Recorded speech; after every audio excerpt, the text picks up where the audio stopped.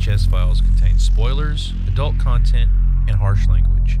Listener discretion is advised. It's showtime. It's showtime. Welcome to the VHS Files Podcast with Jenny Lou, So what do you want to do tonight? Jason, What about pizza and movie night? Eric, I want to rent a movie. and Josh. I want to go to a good video store so I can get a good movie. And this is the movie of the week. Get this pizza movie night started. Yeah, we're back! Yeah!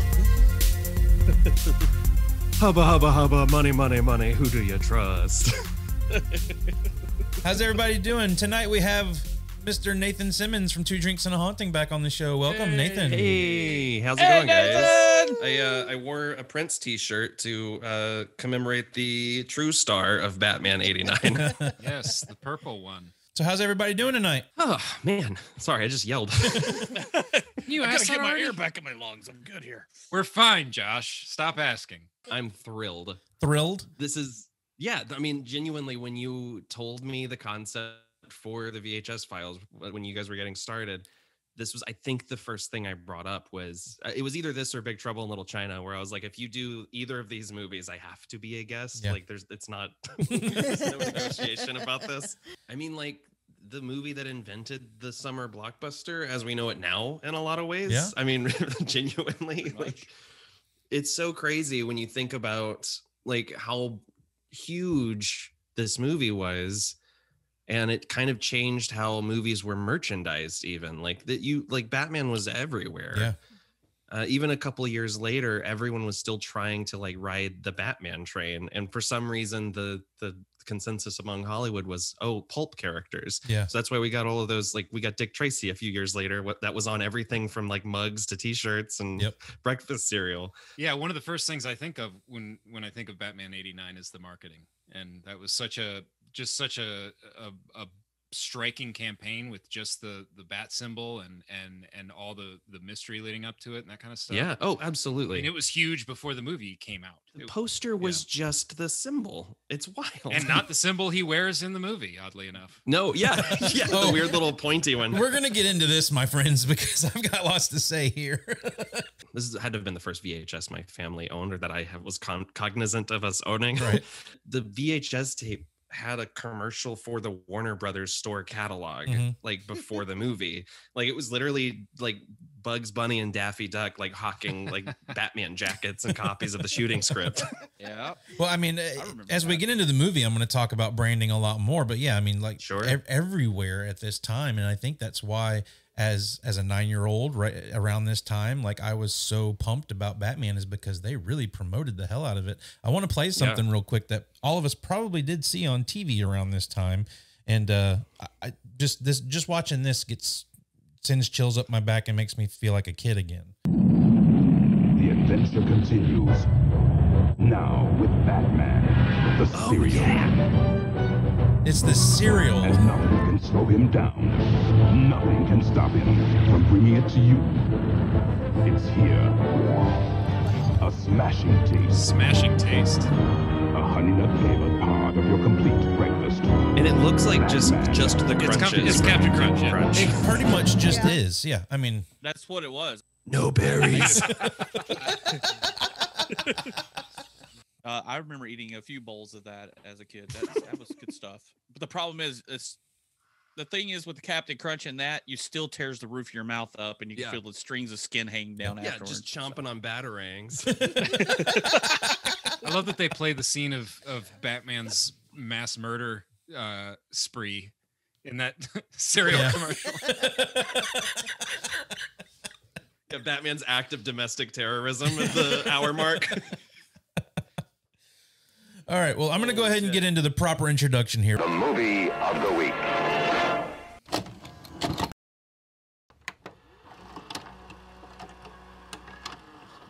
If you haven't guessed it by now, is Batman 89. Directed by Tim Burton, was just coming off Beetlejuice, had done Pee-wee's Big Adventure and Beetlejuice at this point. Who's that guy? And we've talked about him already. And then after this, he would go on to do Edward Scissorhands, and Batman Returns. because of this. I mean, legitimately, this movie was so huge. They were like, yeah, if you want to make your weird scissor movie, here's $1 billion or whatever. Yeah. And this is at a time when Tim Burton, I mean, I think this, along with Beetlejuice, really is what got Hollywood going, okay, this is a guy that needs to have, I mean, and he's got a unique vision, and they really just kind of let him go into his own little unique style after that. Even though he was bringing it in Beetlejuice and kind of in this as well, although he had the DC universe to kind of draw from here. But this was released June 23rd, 1989, with a budget of $35 million. How much do you guys think this thing brought in at the box office? Oh, shit. I actually used to know. 500 million? Something like that? 411.6 million. That's right. Hell of a guess, Jason. Hell of a guess. On the nose. Yeah.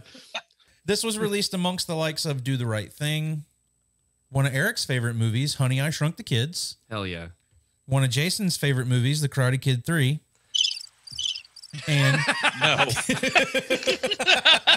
no. And the sequel to a movie we've already talked about, Ghostbusters 2, came out around this time. So don't get me started on that either. Hey, and License to Kill, right? Or was it that same summer? I don't know. It might have been the same summer. It wasn't in the same month, though. Oh, gotcha. Okay. So, but let's talk about 1989 a little bit, Eric. We're sending you back in time. Whoa, this is heavy. Well, Josh, in 1989, a Michigan farmer found a camera attached to balloons in his field. It contained images of what appeared to be a mutilated corpse, leading to a year-long FBI investigation. Turns out it was footage from a Nine Inch Nails music video, Down in It, that was filmed 200 miles away. I love that song. That's an amazing song. Yeah, I didn't. It totally makes sense now. It all checks out. So, okay, here's a spooky one to honor our guest today. Daniel Day-Lewis has not appeared on stage since 1989. He was playing Hamlet, and he claimed to have seen the ghost of his own father during a performance. I mean, DDL's pretty method. If he's playing Hamlet, he's gonna be seeing ghosts for sure. After winning a record 4 consecutive Emmys for his role on Night Court, John Larroquette asked not to be considered in 1989. I love Night Court, but what was going on in the 80s where John Larroquette is drowning in Emmys? Right. And he's not even he wasn't even the lead. I mean, he was great. He was great, but I mean, Jesus Christ. They're bringing that show back, by the way. Starring John Larroquette. Yeah. Starring. He's back for more Emmys. Fitting enough. And finally, one of the greatest hip hop albums of all time is released in 1989. Hit it, Josh.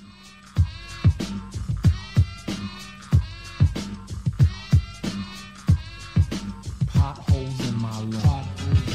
Everybody's saying what to do when sucker lunatics start digging and chewing. They don't know that the soul don't go for that. Potholes in my lawn, and that goes for I wish this stuff was on Spotify. Which I concentrated so hard. Please get this stuff on Spotify for me.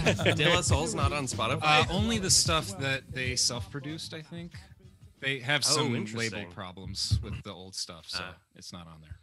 Most good artists do have label problems. Hey, Prince. Speaking of Prince. All right, I want to play the trailer for Batman 89 real quick.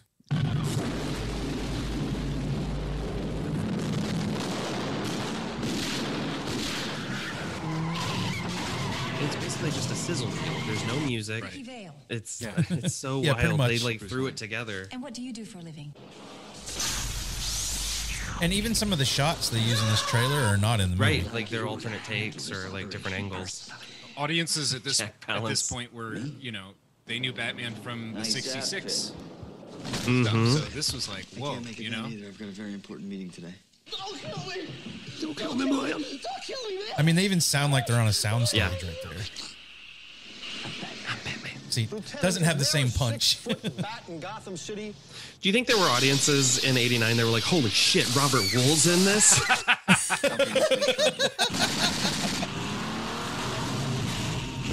I mean, it's not the best trailer in the world by any means, but it was enough to get me so goddamn excited to see this movie. It was like nothing I had ever experienced. Sure. Well, you figure in like my lifetime, mine started in '77. Really, the only big superhero movie you had was Superman, and then a few of the sequels. We get our first big time superhero movie where we're old enough to remember it and see the commercials and actually go to the theater and see it. Well, I really want to get into the nostalgia of this. I mean, this is by far the first time I remember. I've talked about going to see Beetlejuice as one of the first movies I'd ever seen in the theater, but this was the first movie where I was throwing a fit wanting to see this movie in the theater, and like was so excited. The trailers, the marketing, everything about it had me so pumped. And I was a big fan of the Batman TV show, Batman 66, all of that. Fond memories of me and my cousin after school on the weekdays watching Batman 66 and the Batman TV episodes. And this movie just looked like everything I wanted in a Batman movie. So I was so fucking excited. But I finally convinced my mom. This is before my mom and my stepdad got together. So at this point, it was still just me and my mom. And I finally, like, there are a couple of movies I convinced my mom to take me to. Ghostbusters 2 was one of them, which we brought up earlier. But this one was, unfortunately, one I didn't convince her to take me. Although I fought I fought the fight, and actually remember going and getting in the car and getting ready to go to the theater. And then realizing you couldn't drive because you were a child. And then you said shields. Shields. No. I mean, my mom was driving, but a thunderstorm had come through, and she gave me the excuse of, well, the movie might cut out if it's raining, so we're not going to go to the movie. And I was so heartbroken, did not get to see this movie until it hit VHS. Yeah, can't you just have the car auto drive you to the theater? Hello? Yeah, I mean, Bruce Wayne was rocking a Tesla back in '89. Yeah. I actually have that in my notes. It says the Batmobile, the original Tesla.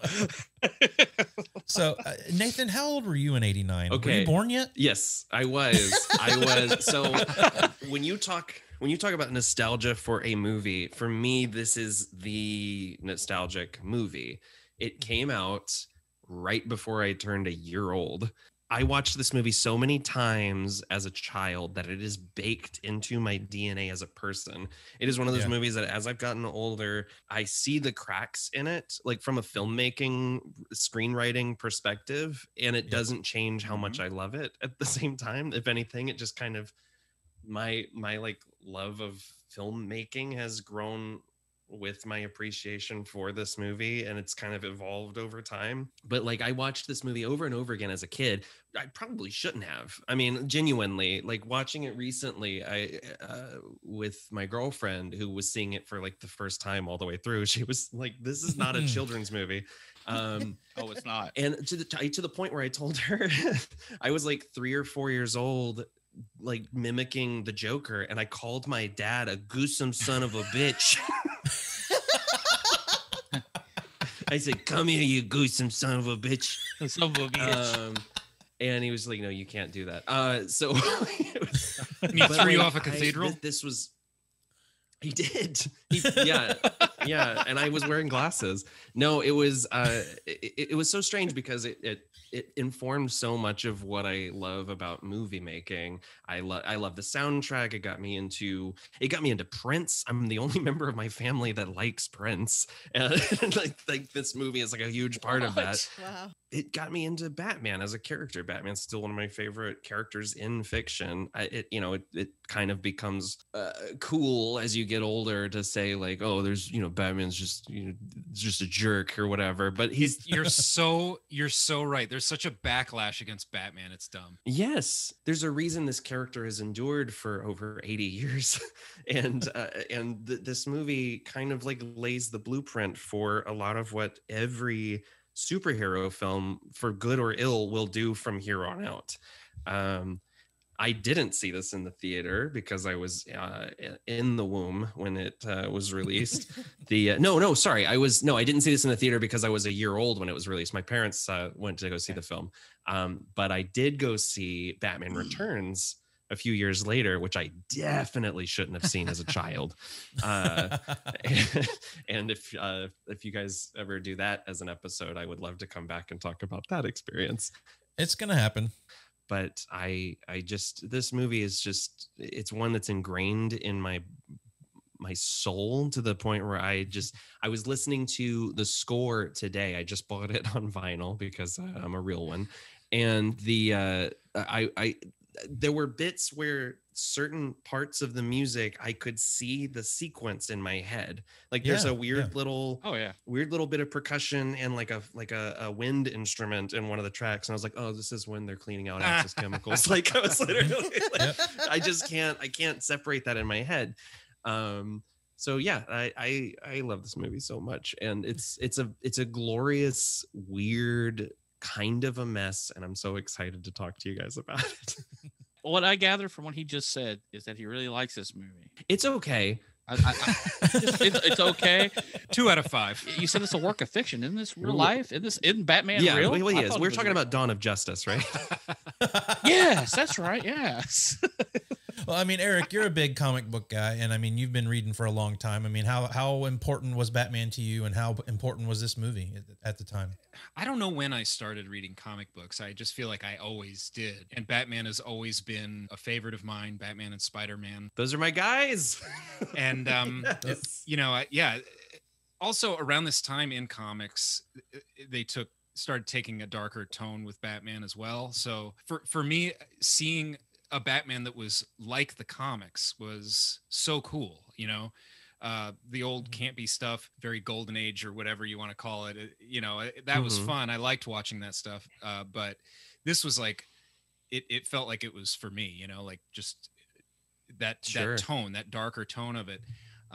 So yeah, it was definitely huge. And, you know, we're going to talk a lot, I'm sure, about just the design in this movie, of everything. Oh, yeah. It established such a look that has endured through so many other incarnations of the property, and specifically my personal favorite version of Batman, which is the animated series.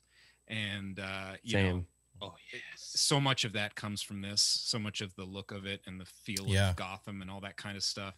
And so absolutely, just a really big movie for me as a kid. And Jason, how about you?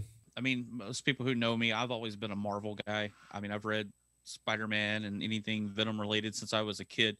But I think because as I got into Venom later, the darker side, and then this movie came out, I was like, this guy's pretty cool. He's dark and he just like beats the shit out of people with his bare hands. He's not super powered. He wasn't bitten by a mutated radioactive bat or nothing like that. And then you're like, no, he's a billionaire and he tries to do what's good and go out there and just pulverize freaking people every night. That's why I think I got in there. I mean, as far as DC goes, it's Batman and I like the Flash. Yeah. So Superman to me was too perfect, too goody two shoes. You know, like it's too much. But Batman, after this movie came out, definitely became a character for me that I fell in love with for years.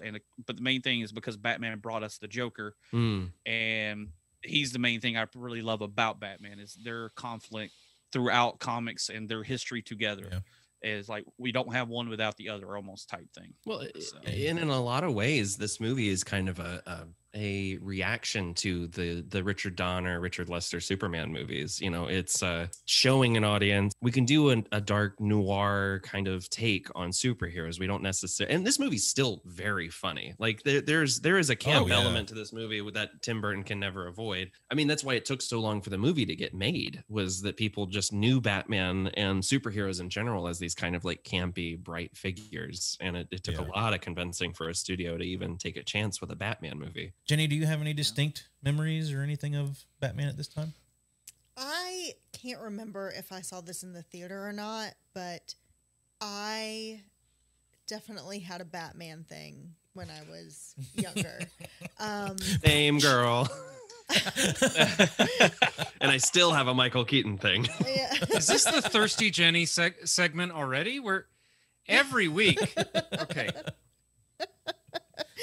I watched Adam West Batman on TV every day after school. Yes. Same bat time, same bat channel.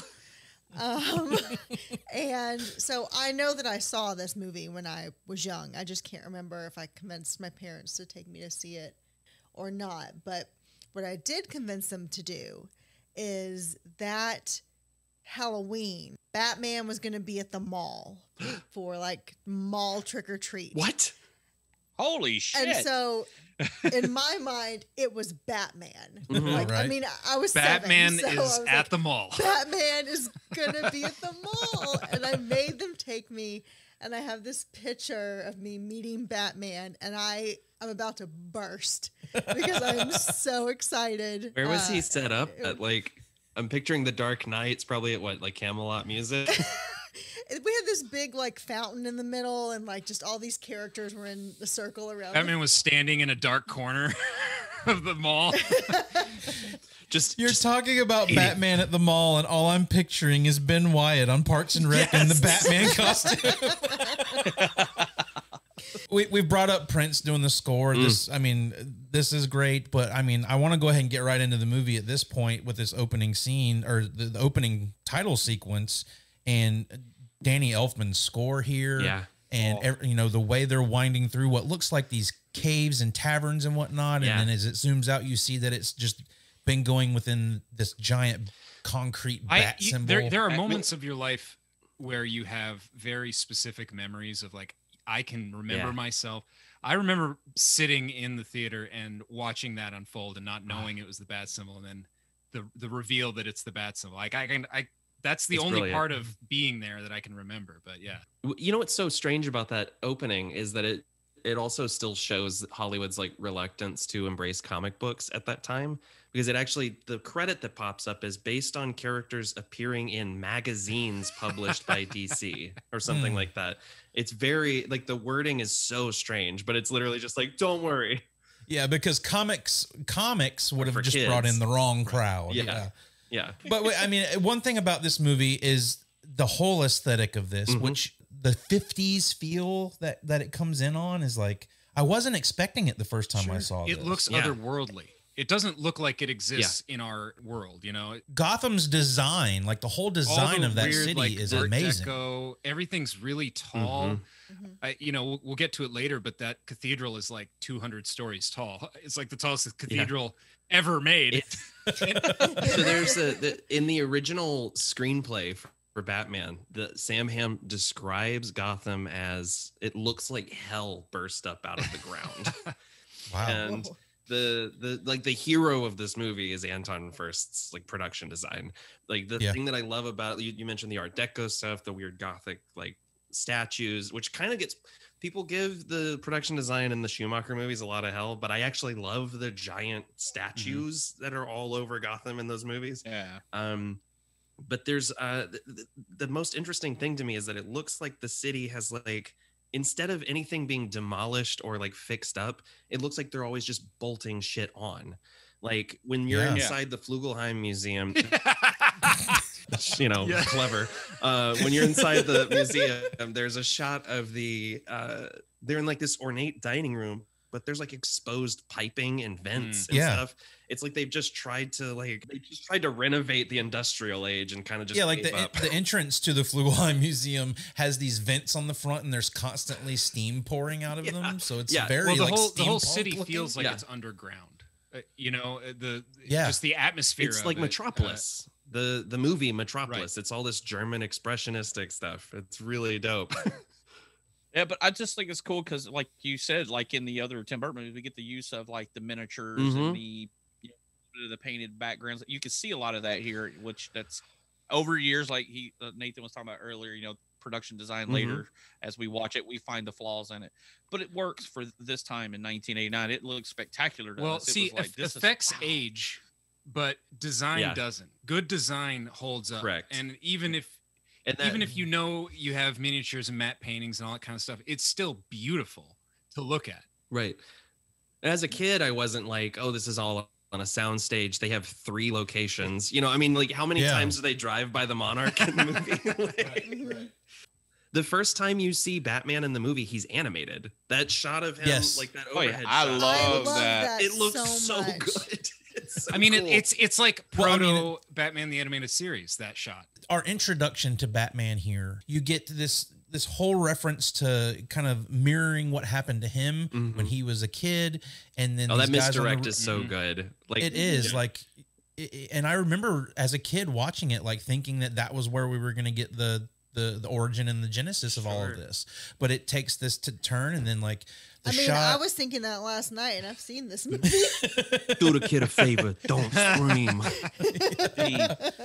The bat. Oh, give me a break, will you? Johnny Gobbs got ripped and took a walk off a roof. No big loss. But Batman coming down, and way in the background too. It's shot like a horror film. Yeah, like he's a predator. Michael Myers coming out of the steam. Yeah. And all in this one little scene, you get all the great Batman stuff. You get fighting, you get gadgets, you get, you know, the great silhouette of him in the shadows, all that stuff. You get it all right there. He gets shot, get back up. Yeah, everything. I mean, what an introduction.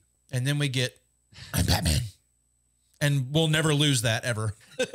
Everyone has to do their own I'm Batman. And also, since this is a podcast, I have to say from a podcasting perspective, the thing that I respect about Batman is that he gets his plugs out like right away.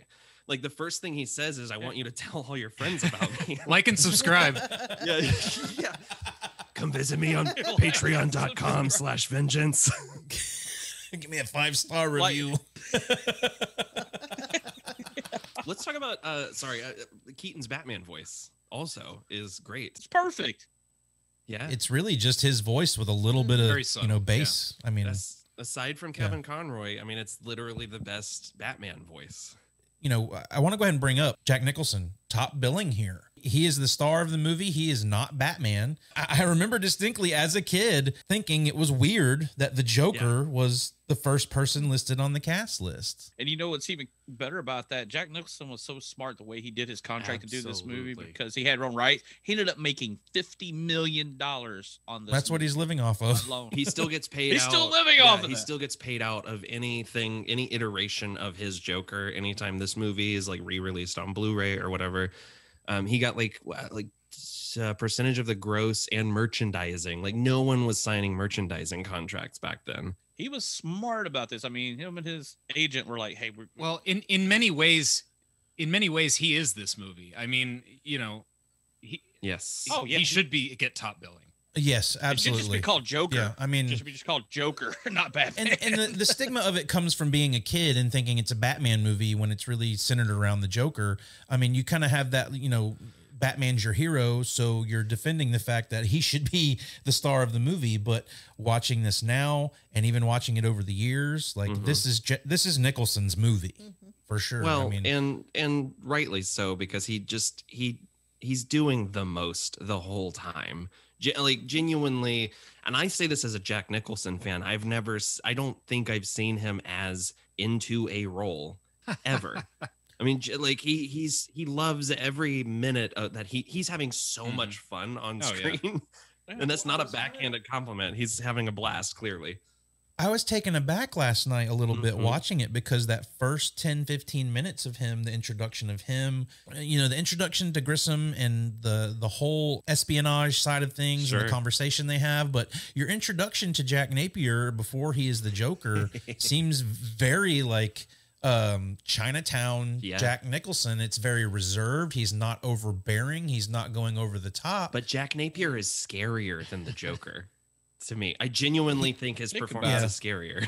I always wanted one of those hats, just a straight brim round hats he wears. Brought you a snack. And that hat reminds me of The Killing Joke too, which I is that on purpose? Yes. That came out the year before. I think so. Yeah, they did take Batman was in like development hell for like 20 years. And when they got there, then we had The Killing Joke and The Dark Knight Returns. So that's why it went more darker, because Tim Burton actually got more interested in it because of these darker takes. And then, you know, you get that iconic hat, and then we see it here because you know, Eckhart sees it. That's a good shot too of that hat when Eckhart looks down the alley and you see that Eckhart's a dirty cop, and you just see that hat of Jack just standing there like this, and you're like, "Oh, that's very Killing Joke." The exchange between Eckhart and Jack right here is really good too. It doesn't feel like you're watching a Batman movie at this point. It's like it's Goodfellas or something. Yeah, like a gangster flick from the 50s or something. Like it just has that feel to it. And it's not until later when he becomes the Joker that things really just get turned on their heads. Because it seems to be pretty straightforward, other than the fact that you've got a vigilante guy out here dressed up as a bat. taking out crime in the city. Which is it is an interesting choice why they felt they had to give the Joker a true identity for this. I mean, it's an odd take because it's not really something, you know, in the comics they've kind of gone off of. He has a couple of different origins. Maybe one of them's true, whatever. But it's I don't know if that's because they felt the audience needed to be grounded or like in some way for this character to not just come out of nowhere. Well, I think it might have something to do with what you brought up, as well as them saying, you know, coming from magazines, like they probably didn't want to dissuade any kind of an audience, and introducing us to a character a la like Heath Ledger's Joker probably wouldn't have came off too well back in '89. Sure. So they probably had to cement it in some sort of a personal reality for people to be able to accept his transformation, I think, is part of the horror of the film. You know, without having that transformation in there, I think you'd be missing a little something. That's true. And the fact that Batman is indirectly or directly responsible, depending on your read of that scene. Before we go too far, I just wanted to mention that we've got Billy D. Williams as Harvey Dent. And we've got a largely uninvolved Commissioner Gordon for most of the film. You know, he kind of is just there. He makes it through the trilogy. Yeah, he's in all of them, though. To the point where I've heard someone refer to this as the Pat Hingle-verse. No, it should be the Alfred verse. Yeah, I mean, Michael Goff-verse.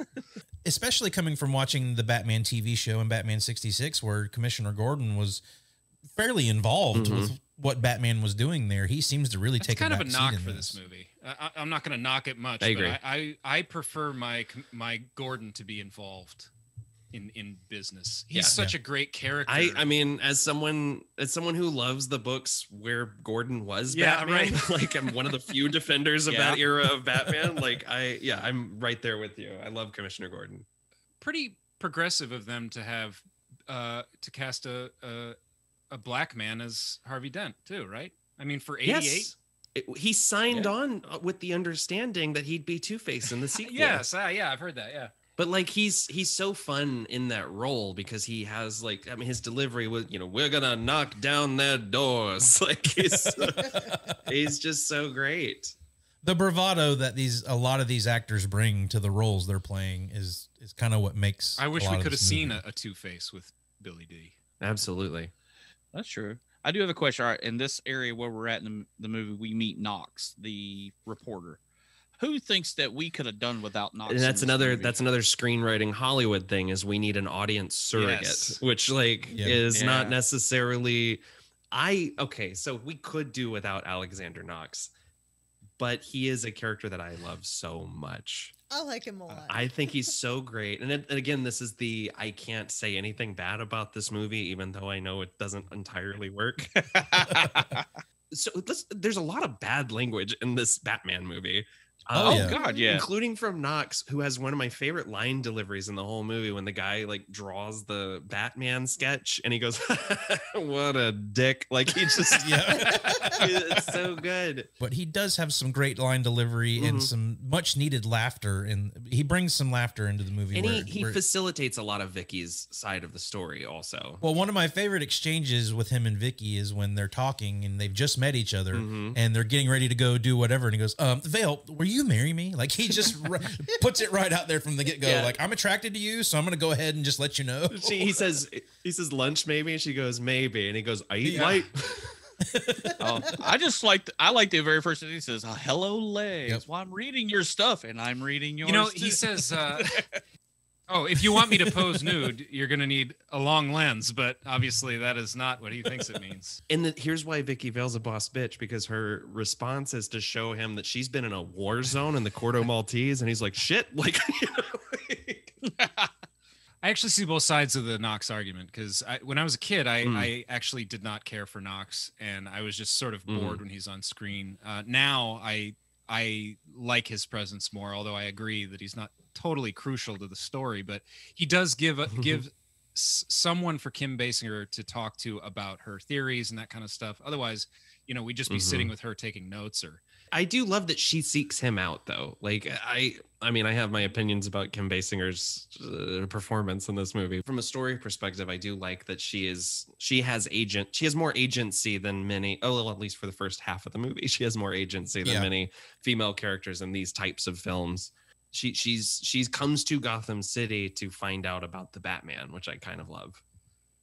Well, I mean, I'm going to touch on this a little later, but Vicky is probably one of the biggest issues I have with this movie. Oh yeah, especially as the movie goes on. Because of the way they set her up and where we end up with her at the end of the movie, it doesn't really work too well. Yeah. I did want to bring up, I mean, we've talked about Batman 66. We're talking about this now, and this always seemed like the modern Batman movie to me. Yeah. We've gotten the Christopher Nolan movies, and now we're moving on into the DCU stuff, and then we're getting the new one that's coming from Matt Reeves. This movie, I remember, always felt fresh, and watching it this time was the first time it's felt dated. It felt like it was dated, and it felt like I was watching Batman 66. Like it felt like it had that kind of... There's a lot of that DNA for sure. Yeah. I don't know exactly what it was either. Maybe it's the fact that the wardrobe and everything is set for the 50s style and the way everything looks. And even some of the acting kind of makes me think that now. But it's just one of those where this is the first time this Batman movie hasn't felt like the modern Batman. It feels kind of time-stamped. That's the thing about this movie, is that it was meant to be cutting edge, and it was. And I think that there are elements of this film that we've just seen done better. So the stuff that like has been reiterated, maybe it doesn't feel as fresh. I mean, how many times are we going to see pearls fall down in a fucking alleyway? Before, I swear to God, if the Waynes die in the Matt Reeves Batman movie, I'm going to throw a chair at the screen. But this is really like, I mean, it's not knocking this movie at all. I still think this movie has so much merit and was very groundbreaking for the time. It's just the first time that I felt like if I was a younger person watching this for the first time, it would probably feel boring. Well, it was like I watched, and jumping ahead a little bit, when Fiamma and I watched it recently, there was a moment where she was like, hey, the car chase is really slow, right? And I was like, yeah, no, these cars are going like... It's a school zone, I think. You know, yeah, they are driving inside. A building. They're driving inside with a rocket car. For the time, I mean, it's always going to hold a special place in my heart. I've never really realized how much Batman was grounded in like the underground gangster stuff within Gotham City. My first real introduction to Batman and watching 66 Batman and all that, like I wasn't so much into the theme that was going on as it was I was just into the superhero being a superhero. Well, and that's an interest. Yeah, I had the same thing with the animated series where when I was a kid, I would skip the episodes where he was dealing with the mob. Like I was not interested unless he was punching the Riddler or, you know, stuck in a, you know, dream that the Mad Hatter had created or whatever. And then or Killer Croc. Or yeah, Killer Croc was always fun. And then I love the Clayface episodes. The Clayface episodes are, especially those first two, are so good. I just got the box set for Christmas, so I've been revisiting them for a long time. You know, the 60s, even divorced from the Adam West series, leaned heavily into like the sci-fi adventure aspects. Yeah. Big colorful rogues gallery, not getting too dark, to the point where the Joker was like not really used in the comics for like 20 years. I mean, he really made a comeback in the 60s and 70s, especially with like Denny O'Neil in charge of the character. But like there was more of a push in the 70s leading into the 80s to bring Batman back down to earth, to the point where they burned down Wayne Manor and had him living like in a penthouse and, you know, dealing with more street crime. And I think that this movie was trying to kind of embrace both aspects. We want to have the big, you know, bombastic fight with a, you know, colorful rogues gallery, but we also want him to be dealing with somewhat societal issues. I mean, there's a reason why the Joker is throwing money at a crowd who all of a sudden thinks he's great, you know? Right. It's also that also places it squarely in the 80s Wall Street scene. You know, I mean, like that's very much like it's an economically driven villain. But I love how it's just the mob hiding behind front companies and all that with Axis Chemicals and what they're trying to avoid, being caught up in all of that. Which all went over my head as a kid. Yeah, absolutely. Yeah, absolutely. Sure. I knew exactly what they were doing. I'm just watching gangsters be gangsters when I'm 9 years old watching this movie. But it's really smart the way they played into that underground crime syndicate and all of that. Mm-hmm. Our introduction to Bruce Wayne and what goes on there and walking through Wayne Manor is one of my favorite scenes of Knox and Vicky walking through. Do you mean the Bruce Wayne super spreader event? Yeah. Yo, I had a panic attack watching that scene again in the age of COVID. Yeah. It is so crowded. Vicky can barely walk through the building. I think I had a similar thought. I was like, oh, there's too many people there. You know what's weird about this movie too with in regard to the Waynes is that most people don't know. There's so many people in this movie who don't know who Bruce Wayne is. It is a mystery that the Waynes were killed. They had to dig up in old newspapers. They're like, who is this guy? Yeah, I think that is a symptom of rewrites. That is a symptom of having a couple of different screenwriters and a script that wasn't really finished while they were filming, because this movie wants to have it both ways. They want Wayne to be this guy who throws these big swanky fundraisers at his house with 100 people or whatever. But nobody knows him. Yeah, but they also want him to be this weird Howard Hughes-esque reclusive. Yes. And that's the problem, is that it's not, the movie doesn't really ever side with whether or not he's anyone's ever met him before. Yeah, like you said, like they have to go through microfiche to find out that the Waynes were murdered. Yeah, it's like, well, that's like supposed to be the biggest event ever in Gotham. That's ever happened in Gotham. Right. You figure like when Knox and Vale are in his little armory thing like that, and he walks. All right, Knox is a prominent reporter, I guess, in Gotham, and he doesn't know who Bruce Wayne is. And Vicky Vale's a photojournalist who doesn't know what he looks like. Even though that scene is very charming, like his, I'm not. All of my problems with Bruce Wayne in this movie have nothing to do with Michael Keaton's performance, which I think is fantastic.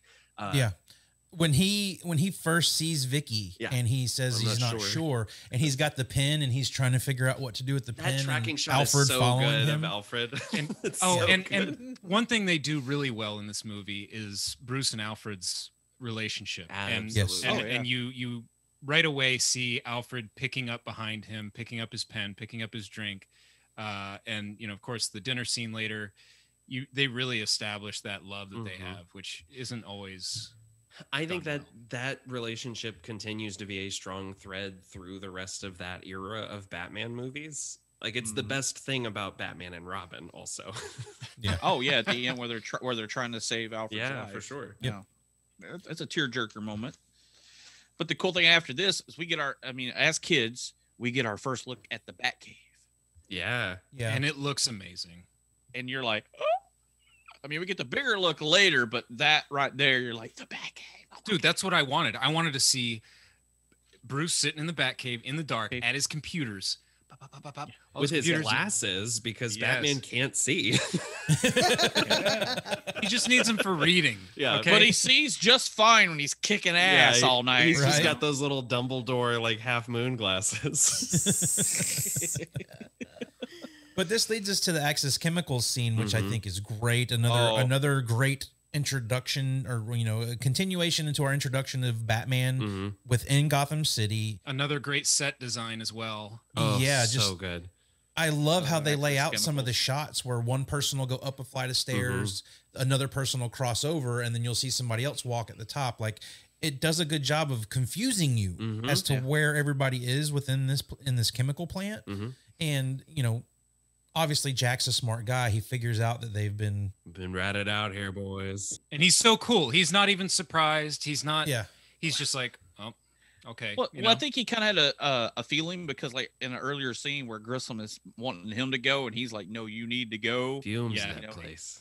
Like that. But the part here is where this movie there's a few parts of this movie that have the Batman 66 and TV show feel, are the little side angle shots of the bad guys shooting the good guys, and then some water will spurt out here, some chemical. That is so old school Batman. So was the scene. So was the scene where his girlfriend says, "You look fine," and he goes, "I didn't ask." Yes, yes, I love that. That's just that example of bravado that I'm saying. Like all these actors are bringing to these characters. Can I call to attention a line in this sequence that go for it. Lieutenant Eckhart, but who, by the way, is Porkins from Star Wars? Porkins, yes, that was going to be coming up later. Oh, okay, sorry.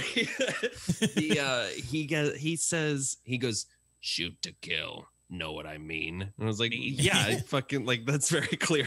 Yeah, it's pretty obvious. Lieutenant, I don't know what you mean. Sorry, before we start.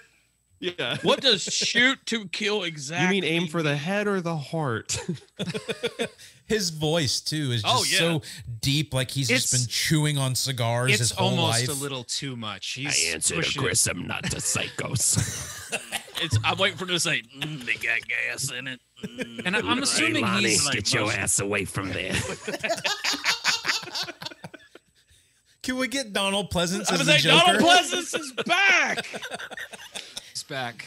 He's gonna be an inspiration for Harvey Bullock, I assume, right? That's so. Bullock was a character, I believe, already. Was Bullock in the comics I already? Think they decided not to. Maybe they decided not to go with Bullock because they were going to kill this character off. Right, he was going to be dirty, which Bullock's right. not. But he's got that Bullock look. He definitely does. He does.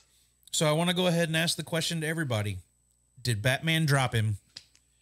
Okay, so my recent rewatch, this is the first time I've felt like maybe.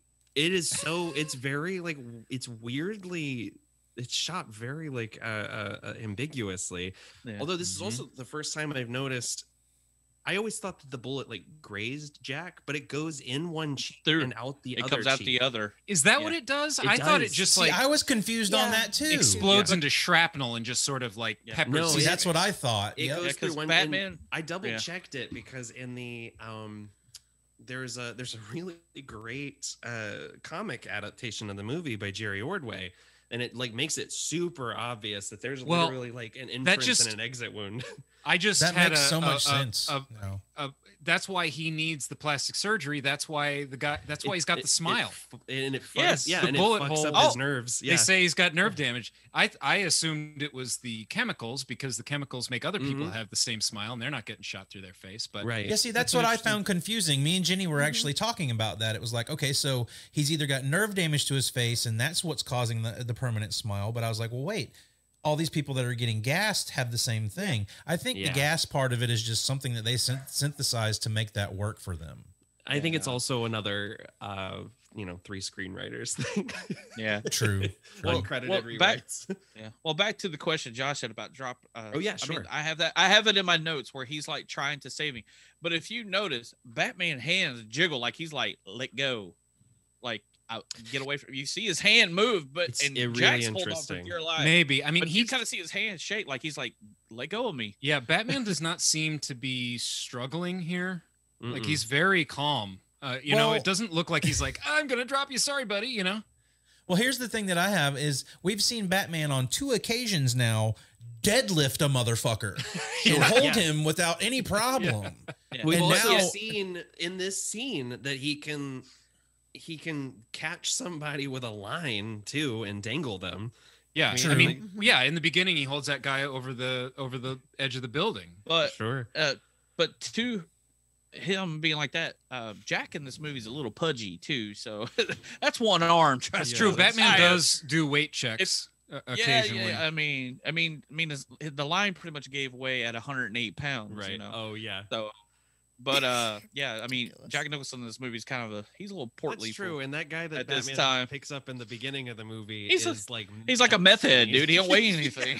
They look like mutants. Like they look rough, dude. They look like that's cool. They're probably we're talking about a Batman movie. Right? They're probably pretty wasted away, pretty light. You can toss them around. Speaking of Batman lifting Jack, that's one of the most telling moments of who Jack Napier is as a character is he just kind of like fixes his. I mean, I do love the moment when he picks him up and Jack goes, Jesus, like, he puts him back down and he just goes like, nice outfit. And Batman kind of gives him a little smirk. He's like, I know, like, it's pretty sweet. I keep it in a vault for some reason. Yeah. Right. Yeah. Only have one. Yeah. I have racks the whole movie, just one.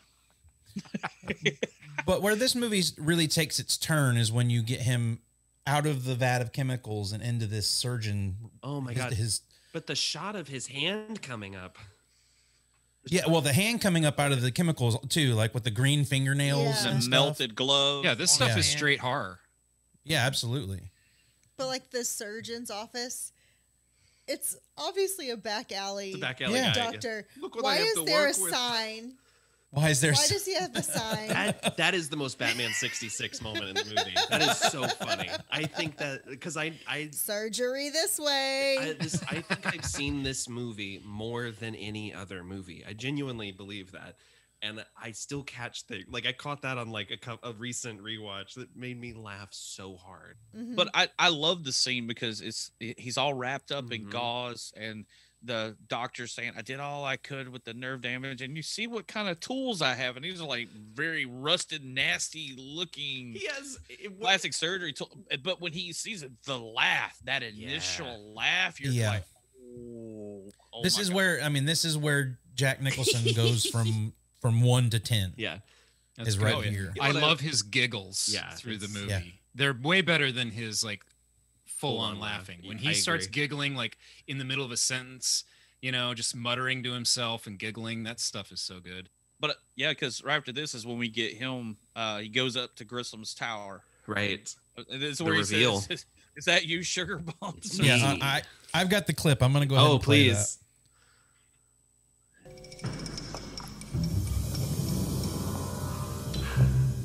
That you, Sugar Bumps? Who the hell are you? It's me. Sugar Bumps. Oh, thank God you're alive. I heard you'd been fried. Is that what you heard? You set me up over a woman. A woman! You must be insane. You're right. The chuckles are scarier.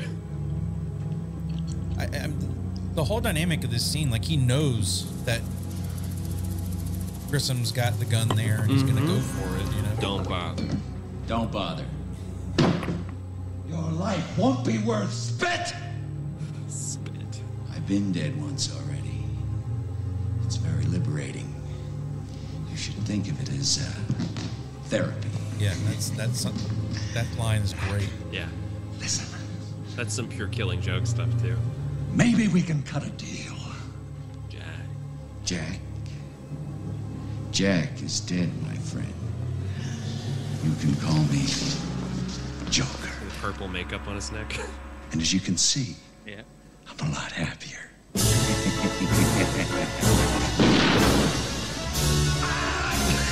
Sorry.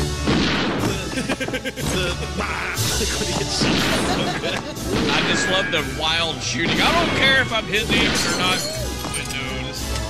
Yeah, just Jack Nicholson. Yeah. I also love his heavy breathing, which I'm pretty sure Ledger brings with him. Yes. With his performance. Yeah. Right after this, when Joker sits down at Grissom's desk. Mm-hmm. And he's kind of looking at the newspaper of Batman and that kind of stuff, and he's just breathing. You can hear it terrorizes.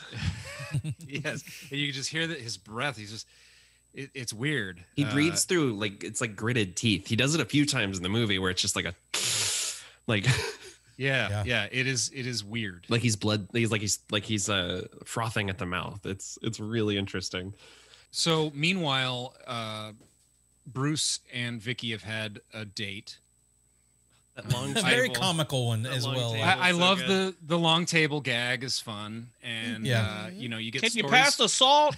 You get stories with Alfred, and then she stays over. Jenny, if you came over if you were on a date, and this is like the start of it, the guy gives you fucking soup. And you're at like 40 yards away from him, like at a table, and he doesn't even know the layout of his own home. And then his old homie comes in to hang out with you guys. Do you fucking stay? Do you sleep with him? By the way, Batman gets his dick wet in this movie. Batman just got his dick wet. What? So, but I will say Bruce Wayne turns on the charm because when she says, "Do you like eating in here?" and he's like, "Come to think of it, I don't think I've ever been in this room before." Like, cute. I think that's genuinely funny. Yeah. And you get the vibe that like he's faking drinking, like Batman. There's just very much a thing from like Year One and Dark Knight Returns is that Batman doesn't drink. He's hanging out drinking like ginger ale, pretending that he's like this billionaire like layabout. Yeah, but that is a little problematic because he's on a date and she is drunk by the end, and he is fine. Yeah, and he takes full advantage of his situation. Yeah. Also, when she leaves the next morning, how has Batman never been caught? Because like Alfred should know. Blows it. Alfred should know if I hear something that I haven't heard about, I should just play along with it. Because he's like, Ms. Vale, we're going to be here for quite a while. I thought the same thing when he said it this time. I was like, Alfred, did you forget that we have a massive secret that we're trying to keep? Right. But the other part is she wakes up in the middle of the night and he's hanging upside down like a bat with his arms all spread like a bat. Is he sleeping or is he doing like some kind of workout? I think it's meant to be a workout, like a meditation moment. I thought I genuinely. He's not a bat. It's a bit too far. No. Yeah, but that's what I'm saying. Like they were really reaching. Yeah, like he's eating like a little bowl of fruit and insects. You know. I've got another clip here of Jack Nicholson, and this just goes to show you how much this is his movie because all we're talking about is him and the Joker and whatnot. But this is one of my favorite scenes of his in this. Is this where they have the boss meeting? This is where they're having the boss meeting. This is my favorite scene in the movie. Genuinely, my favorite. And Bob. Remember, you are my number one. What the fuck is he doing here? He's doing Jack Palance impression. Yes, exactly. Jack Palance did that to him when he was sending him to access chemicals. I know he did. And that's not lost on me. But what Jack Nicholson is doing right here is so fucking freaky. But the thing. It's his impersonation of Jack Palance because that's Jack Palance. Jack Palance is terrible in this movie. Oh, horrible. His performance is terrible. He's like, Jack. Yo, that's why I want you in charge of this operation. Like, it's like literally, it's this insane vaudeville performance, and apparently he and Tim Burton did not get along on set to the point where Tim Burton was asking him to like rein it in a little bit because he was being super over the top, and Jack Palance said something like, "I've done over 100 pictures. How many movies have you made?" Yeah, so, that sounds like something he would say. I think there was a feeling of, you know what, fuck this guy. And so I would love to know if Jack Palance saw the premiere of this and was just like furious with Jack Nicholson because it's so ballsy. I mean, it's almost as incredible as the guy playing Christopher Walken's son in Batman Returns doing a Walken impression to him. Yeah, like it's really great. It's funny too because as the character of Joker, no one knows what he's talking about when he's doing that. That's literally just a joke to make himself laugh, which is such a jokery thing to do. Bob takes, but Bob is his right fucking hand man, dude. Like Bob is down for whatever. Because he does this weird thing to Bob, and then Bob just goes, "Yes, sir," and then puts on his glasses. But I want to let that scene play a little longer because this is more like prime Jack Nicholson stuff. Grease him now. Just the facing. So funny. And the conversation with a corpse, like when I was a kid, I don't think I really realized how macabre this is. Give him a few days. Give him a couple of days to think it over. But the aspect of him wiping away the flesh-colored makeup and it's the white underneath. I love it. I love his face right there. Yeah. Like he's shocked. Okay. Grease him now? Okay. You are a ruthless bastard, Fratelli. I'm glad you're dead. I'm glad you're dead. It's my favorite scene in the movie. That's a good one. That is one of my favorite, just psycho scenes. Mm-hmm. I'm glad you're dead. Yeah, so he makes himself laugh. Yeah, exactly. Yeah. That was the thing that struck my girlfriend when we watched this recently. Was she was just like, everything, most of the lines the Joker has don't make sense, and they work as like a kind of anti-comedy. Like he says things that don't. He has a bit where he says, "I'm of a mind to make some mookie," which is like an insane, like doesn't really make any sense. It's so funny.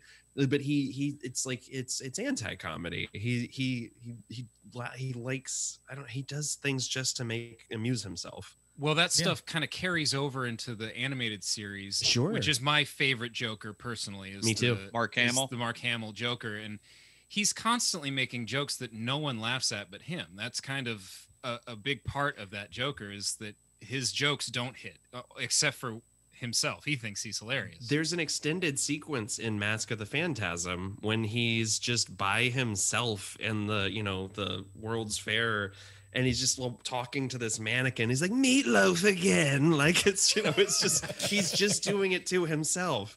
And I love that aspect of the character. That whole sequence is incredible, to the point where you feel like Christopher Nolan felt like we have to outdo it with our own boardroom sequence in The Dark Knight, when the Joker's first appearance. But I love how everyone's just kind of like from the get-go not on board with him taking over organized crime. There's the one dude who's just like, "You're crazy." The fact that like in The Dark Knight, Christopher Nolan's Dark Knight, they at least respond to what the Joker does. Like, these fucking dudes here are like no response whatsoever. They're just watch this dude electrocute a guy to death, and they're just sitting there like, "Oh, well, I mean, they are gangsters. I'm sure they've seen some pretty heinous shit," but like they do nothing to the fact that one of their own is being killed right in front of them. They're scared shitless because they've never seen anybody fry somebody. And not to nitpick here, but he does say, where does he get all those wonderful toys in that great line later? But he has his own toys that where the hell did they come from? Where did he get a joy buzzer that can literally fry someone? Yeah, I need one of those. I need one of my favorite things is the punch gun that he uses to punch the TV. The boxing glove. Goes through a lot of TV. The Joker, just like the Shredder and Ninja Turtles, just throwing knives into televisions. Yeah, he's got a room in the back just full of new television. Oh, Joker needs a new television. Bob, bring out my CRT.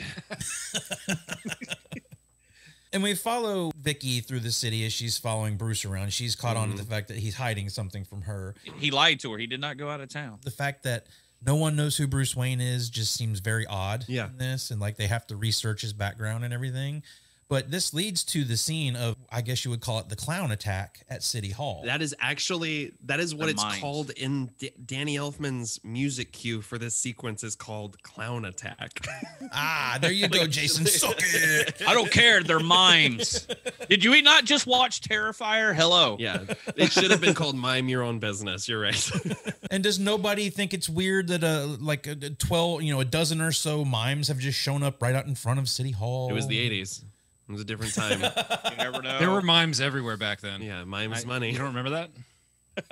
I like the mimes money. It's a line from Spinal Tap.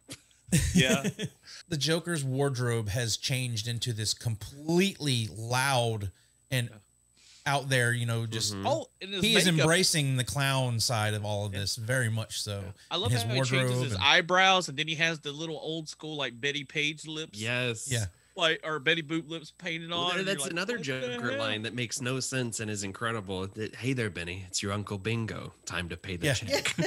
But it's so creepy the way he says it and comes across. Like it's very sinister. He reached up with his dead hand. The costuming is excellent. Yeah, he's got a different costume every time we see him at this point. Every new scene with Joker, you get a new look, and they're all great. This one's my favorite look. I do love the black and white, top hat and tails, and like Jason said, the kind of cutesy lipstick, like the old school, it looks like an old school Harley Quinn kind of look. Yeah. And I love that throughout this, Bruce Wayne is observing and doesn't even get down. He gets shot in the arm. He gets grazed by a bullet while they're shooting Tommy guns everywhere, and he's just staring at Joker. And I love the Tommy guns that they're using as opposed to like a modern machine gun. Like it still feels very 50s and no, it has like that 20s gangster. Like, yeah, a little bit. Yeah. And another great Knox line whenever the one guy is talking about how Grissom's going to let him take over all of his businesses. He goes, "Yeah, you do some time together as kids." It's a really great line. He's very snarky when it comes to even at the end when he's asking questions to the chief and everything. How do we call him? Yeah. But it was after this we get to the funny scenes of the punch gun because it shoots because Joker's pissed because Batman's getting all of his freaking press. No matter what he does, it's all about Batman and Gotham, right? And it's fucking driving him nuts. That's I think what leads to it is just his ego is so overinflated. He's like, I can't take sharing the limelight with somebody. Well, and that's what happens. Yeah, like there's all this stuff. Like people are dying constantly because of something the Joker did. And the real headline is, "Oh, so you think we can trust this Batman guy?" He's just like, "Motherfuckers, I'm trying to give you a nightmare." Like, this town needs an enema. Yeah, what a weird line. Again, it's something that's funny to him. It's like so it good. doesn't make any sense. Yeah, Eric, I wanted to ask you if you noticed the branding that the Joker actually has in this movie from a person who works in advertisements and stuff like that. Like. The Joker is crazy and he does whatever he wants and all that, but he's not so low as to not have a brand for himself. His guys are all wearing like armbands. Yeah, like they've got the Joker logo on their jackets. His brand is strong. He's got Joker outfits. He's got these incredible Neil Adams drawings that don't look like him. Exactly. Yeah, you have actual art from the comics. And the cars are properly branded with, I love the Joker cars. We're going to talk about the Batmobile, but those Joker cars are incredible. He's got his own. He's big on branding. He likes a lot of attention. Mm-hmm. He wears a lot of makeup. He's an artist. Makes commercials. Starting to remind me of somebody. Anyway, he's a chemist. But I love all that stuff. Joker notoriously throughout the comics and cartoons and stuff like that is all about proper branding. All the Batman villains are, mostly. Well, I mean, Batman's doing it himself. Why not? Why not let the villains do it too? Yeah, where's Joker ink? Well, this is leading up to the scene at the museum, which is a ruse. The Joker has set up Vicky Vale to meet him there, thinking she's going to be meeting Bruce. Because he fell in love with her from the pictures that Bob took. Yeah, well, I mean, he's so infatuated. But with her. let's go ahead and put it out there. I mean, it's not unplausible that the Joker fell in love with her at first sight. Because I mean, Bruce and Vicky fall in love with each other after sleeping together one time. Do we go to the museum first, or is the news report? The news reports first, right? Yes, true. News reports, true. The news Which is reports so and scary, like genuinely, like very shocking. And that fake commercial is just so funny. Like it shouldn't be funny, but it's so good. I just that whole sequence. It was another thing that like went over my head as a kid. I didn't really understand what was happening. But the cutouts of the two dead models that he's using with their lips moving. Love that Joker. Yeah. They're so this stuff is so prime Joker. Taking control of the television, doing some big grand scheme that's going to get him attention, and people are going to die, and all the theatrics, all that kind of stuff is really just so true to the Joker character. What in my my Joker that I like. There's been a lot of iterations of Joker over the years, but I like the big performance Joker. Yeah, the one that wants to make a giant event out of everything. Smile or lip color so natural. Only your Undertaker will know for sure. Well, it's not the fact, because we got just gangster Jack Napier. He turns into the Joker, but he's really he's above the mark as far as smart. Yeah. I mean, we find out later that he's like top notch in chemistry and stuff. So then all this falls back that he knew what he was doing. It wasn't just something he threw together. Oh yeah. And maybe this to kill people. No, he knew exactly what to go together to this and this to make you die. Well, and that's what's interesting is he somehow takes over the chemical plant off screen to use to create that. But it's like I do love the idea that he's hidden various components in different products. That is a clever, and it gives Batman a chance to do some detective work, which we don't get very often, especially in movies. But there's also that great line where Bruce says, "Alfred, let's go shopping." And where's that scene? Like, yeah, with some elevator music and them just pushing a shopping cart. Do we need any Frosted Flakes, sir? No, we need Batman cereal so we can cut up the roof of our mouth. And Diet Coke. And if we break down, we have OnStar on demand. We're coming up to the museum scene, and I want to go ahead and get into some Almost Famous real quick. Almost Famous. I know that, dude. I don't know them. I know her. Haven't you ever heard of that guy? What's his name? That guy who was in that movie that was out last year. I'm going to go ahead and throw out Bob the Goon. Yes. Tracy I have Walter. Bob as one of mine. That's who I have for one of mine. He has been in a lot of fucking movies, dude. Like over 100 movies. Yeah. Dude, he was in Conan the Destroyer. Yeah. Hello? Yeah. Wasn't he in this because he's Jack Nicholson's like BFF or something like that? Like, didn't he? I'm not sure. I didn't get any research on that, but yeah. He was in was it movie I Spit on Your Grave? That's right. Small part. He was in He's there in too. that. Wow, deep cut there. In the same scene, I would like to mention it's not really him, but the guy Lawrence, the guy holding the boombox, looks exactly like Sergeant Slaughter, and that makes me really happy. Lawrence? Yeah, he was in Young Guns 2, and had a small part in Silence of the Lambs. And then he was in Aaron Brockovich too. Small scene in there. Yeah. He's actually one that helps break their case in that movie. So he. Oh yeah. Oh, you know what? I do have one, and I don't have the actor's name in front of me, so I will. What's the character? I'll tell you. The guy that Batman dangles over the roof at the beginning of the movie. Oh, I can't tell you that one. Okay. Didn't have him. I'll look it up. But you guys talk. I'll go with Pat Hingle. Yeah. Yeah. And I just want to point out Jerry Hall as the Jack's girlfriend, the blonde, because she was a very famous model in the UK, and then also famously married to she's married to Rupert Murdoch right now, which is gross. But she was married to Rolling Stones guy. Why can't I think of his name? Mick Jagger? Yes, thank you. Oh, right. Mick Jagger. I could totally forget them, because we know how Josh feels about the Rolling Stones. Okay. But, I found him. I agree with you. Christopher Fairbank, the actor that plays Nick, the guy that's dangled over the rooftop. He is the broker in Guardians of the Galaxy. He's the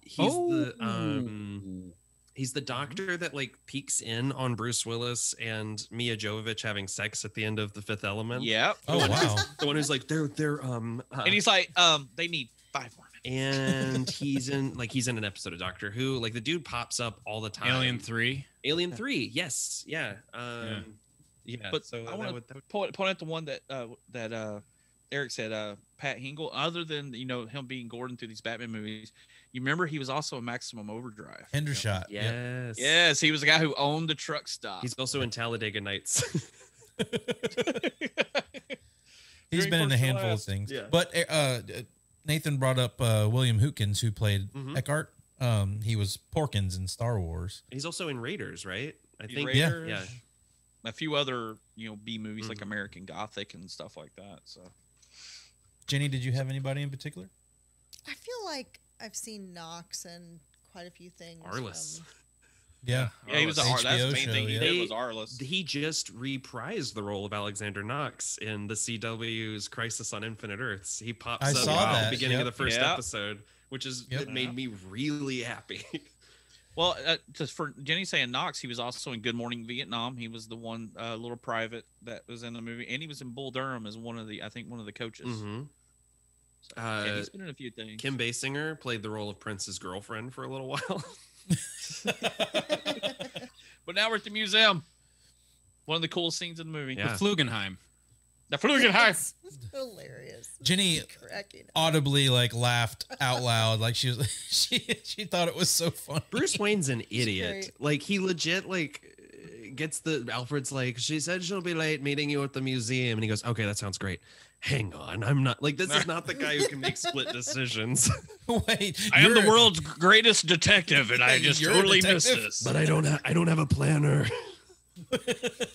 I feel like the Joker demolishing the museum feels a little goofy and out of place now for some reason for me. Oh, I adore it. I love the music scene and everything. Yeah, it's great. I think that this fits with the conception of the Joker as a quote unquote homicidal artist, where he's trying to like apply some kind of grand design to what he's doing. I think now that I like. I really like that he's just cutting loose. The scenes of him where he's like, doing the same pose as the ballerina sculpture is so funny to me. Right. It's all performance art. He's expressing himself. I do art until somebody dies. But I like, but he's truly an artist, because when he sees something he likes, he won't let. I mean, because Bob goes for the one painting, goes that Hieronymus Bosch piece. It's so funny. It's really funny. And I love that when he says the $1 bill to the George Washington thing, that the guy goes around and sprays a circle around his head. I like let's give him a shave. But also the fact that the music's diegetic is really funny to me. Like the fact that it's legit. He like brought a guy whose sole job is to carry the boombox. Yeah. Especially for when like later on when he's trying to be like sexy, he's like, all right, let's put on Beautiful Dreamer. It's time. Yeah. Yeah. I mean, that's his thing. Like everything's a performance. Everything he needs background music, And the lighter that's basically a blowtorch. So that's I had that in my notes where you just go. That's a great gag. But I like when he's talking to Vicky and he gives her the whole homicidal artist thing, and he goes, "I'm the world's first fully functional homicidal artist." And he does that little kiss to her, like when she throws the water on his face and he does the whole "I'm melting" thing. Yes, I love it. And that she actually gets concerned. Yeah, she's like patting it. Like I always found that kind of weird that she's like walking up and patting his back, like, "Oh, I'm sorry, are you like he didn't just try to murder you, like right, like he just tried to squirt her with acid from his rose. Have a little whiff of my posy." And are we to assume that everybody else in the museum is dead, or is this just like a sleeping gas? They're all dead. For sure. Yeah, I mean, that lady like face plants into her German chocolate cake with her face like her eyes wide open. I love the bit when he's going through her portfolio and he's like crap. No, I love it. I love Joker. Like his obsession with photography in this movie is an interesting choice. Like he goes through her portfolio. There's the bit earlier when Bob brings him all the pictures and he's like, "Who is this loss?" Like when he looks at the picture of Knox, it's so good. And there's just all those cut up pictures scattered around the floor and everything. One of his best lines is when he's cutting out the picture of Vicky Vale and he goes, "It's hard to stay inside the lines."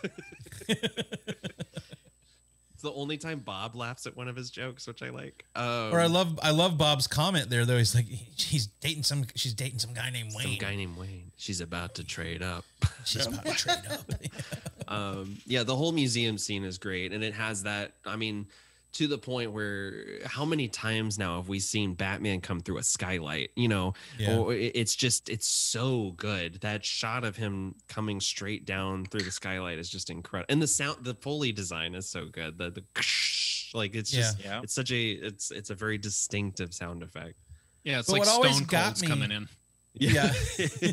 What always got me about this is he lands right next to Vicky and then puts the whatever this thing is in Joker's face, almost like it's a weapon. But and then Joker doesn't move, like he kind of puts his head back, but he doesn't duck. Yeah, he has a death wish. The way this thing works and how it splays open and then shoots the two lines in different directions, like it's just kind of jarring the way that happens because it's not really what you're expecting in that moment. But when he zip lines across there and we get Where does he get those wonderful toys? This was my favorite scene when I was a kid, just because in my head I always felt like there was more action in this movie than there really is. It's very minimal. Yeah, and Batman can't really move. It is funny whenever he has to look up or something and he just has to completely lean his entire body back.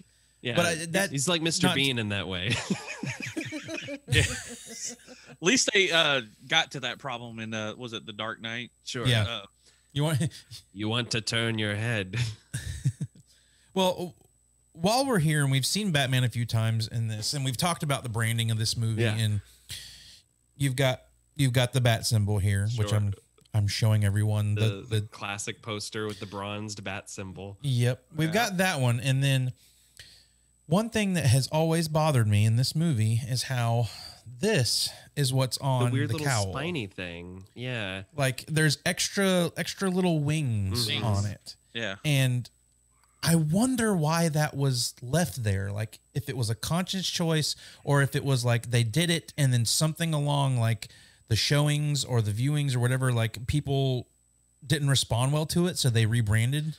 Like, I think it's really weird that it's like that, and it's not like that anywhere in the branding. More like one hand not knowing what the other hand is doing, kind of a thing. You've got the people designing for the movie, and then you've got the marketing people, and the marketing campaign kicked off, before, while they were shooting, so maybe that stuff wasn't finalized. But it is very strange. It's an odd thing, because I genuinely don't like the way the symbol looks in the movie, and just also, the flat yellow on it. Yes. Well, it's also not the bat symbol you see at the end of the film when they turn on the bat signal. Like it's not. That's a rounded version too. Yeah.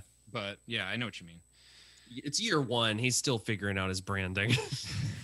And this is a very visual thing that we're talking about. I'll throw some pictures on our social media in reference to what we're talking about. Right. But the coolest part about this scene that we're talking about is this scene that happens after it, because as a kid, we get to finally see the freaking Batmobile that we have seen in the trailer. Yeah. Dude! That's, I love this is by far my favorite ever Batmobile design. Yeah. I don't know if it will ever change. The close second is the animated series Batmobile, but like this is just it's so good, and the little fins on the back are so dope. The little bat symbols, I just know. Even the way the hood zooms back, it looks just everything about it is just so cool. Yeah. Just looks fast as hell too. It does. Yeah. Although it doesn't have a very good turning radius. We thought was that in Batman Returns, he has to shoot the grappling hook out. It's this one. That's this one. He has to make that turn in this one. Yeah. So many cabbages get killed in this movie. But the cool thing about the car, tell me if you were talking about the whole branding in the movie.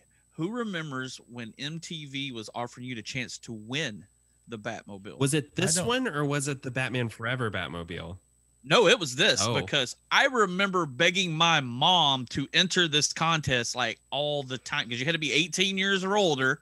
And I'm like, Mom, enter this. I want to drive the Batmobile to school when I'm 16. I loved this movie so much. I remember there was this thing in the early 90s when Nickelodeon was doing let your voices be heard. Who do you think should be the next president? It was like during one of the, I think when Clinton was running for re-election, perhaps. Mm-hmm.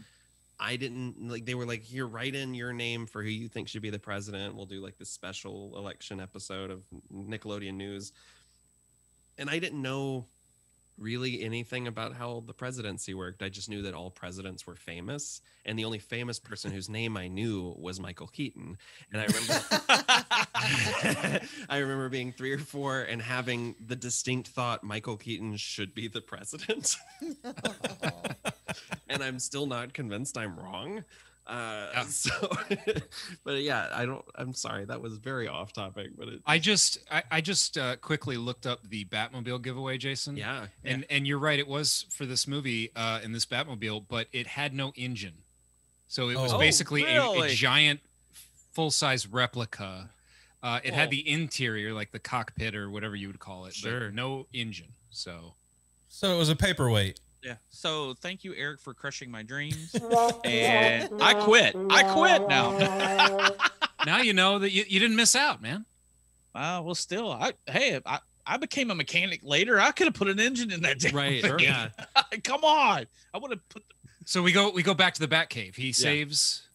I love this sequence of him driving Vicky to the Batcave through the woods and all that. That forest. This is a side of Gotham we've never seen. That forest looks so Tim Burton-y. That alleyway fight is very good too.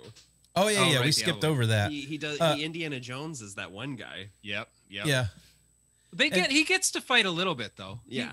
I like that whole fight though. I mean, it's very toned down, and I like that she's snapping the pictures during the whole fight. But this dude who just completely fucking somersaults over the wall and comes out with his ninja swords. Yeah. Oh my God. Like, I loved it as a kid, but watching it now, I'm like, where the fuck did this guy come from? But that's what we're talking about. He Indiana Jones him. Like, he fought him and then he backed up and he come at him. He just stands there and punches he him. freaking Or kicks him. He Yeah. kicks him in the face. Puts him for a flip. There's that whole sequence is great because it's the first time anyone's gotten close to Batman. They shoot him and they like touch it, like they touch his body. They find out he's wearing body armor, and that's how they finally know that he's human, because he's been like this unknown entity. I do love Bob saying, check his wallet. Does it look like this motherfucker's got a wallet on him? Yeah, he's got his Bruce Wayne driver's license in there. I want to see the cutscene where they pulled his wallet and it's just the ID that says, I'm Batman. I'm Batman. I want to see them pull his mask off and there's another mask underneath it.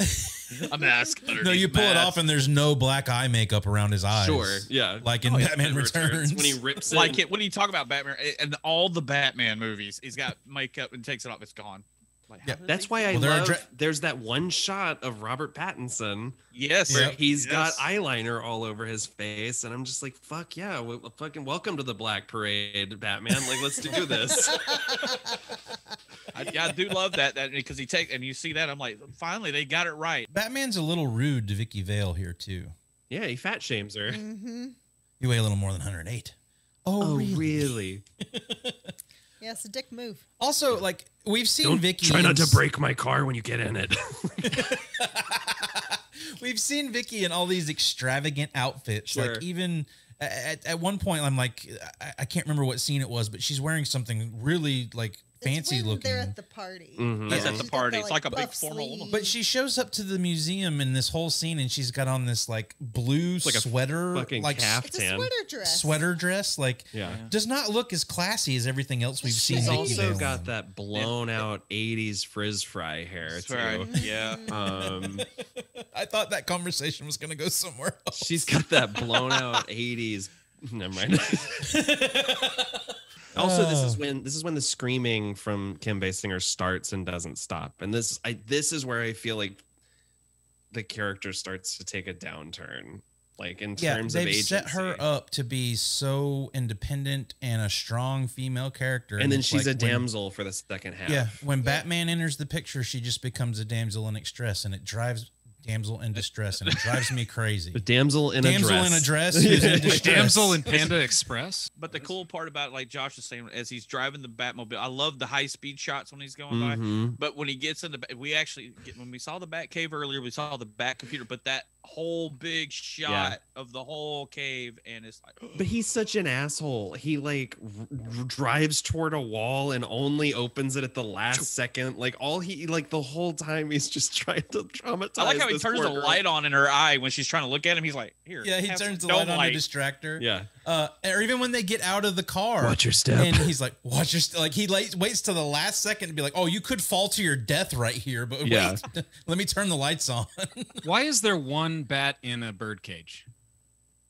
That's his favorite bat. Yeah. That's Man-Bat. That's his favorite bat, That's so Bat he imprisons it. That should be his least favorite bat. Like, you're in timeout, buddy. Jenny made a good observation here. Yeah. It's nighttime. They will not be there. What if Batman was developing COVID-19? Oh, jeez. It was intended to be like an antitoxin for the Joker gas or something, but it just went wrong. Yes. Beast Boy broke in here and fucked this bat. But I love the whole dark. If you notice in the scenes where Michael Keaton's Batman, he's always kind of in the shadow, even when he's talking to her, but you get the little bit of the Dracula eye light. Yes, and he keeps turning his face because he's like, he doesn't want her to even see his like jawline. This is the closest she's trying to get a look at him, and he won't let her. Yeah. Which it always struck me as weird that the fact that they let Vicky into the Batcave later in the movie. Like I always found it kind of weird. Like this is supposed to be something. I guess that's the whole theme between he and Vicky. But like this is supposed to be your big secret, and then all of a sudden Alfred's like, "Oh, let me let her into the Batcave." Alfred fucked up. She figures it out. Yeah, that's true. She does. So Alfred knows the cat's out of the bag. Also, Alfred's trying to encourage him to tell her anyway. Yeah. He's like, hey, you can't hang out with me the rest of your life. Go get you something, you know? Yeah. Like, well, and that's one of my favorite moments in the whole movie is Alfred. There's a sense, it's not really explored heavily. There's a sense that Alfred is really trying to get him to quit. You know, he says, I don't want to spend my, you know, I'm butchering the line, but he doesn't want to spend his whole life mourning the Waynes or him. He doesn't want them to die. He doesn't want him to like give up his life. And so that's his way of saying, like, basically forcing Bruce's hand to either put up or shut up, you know?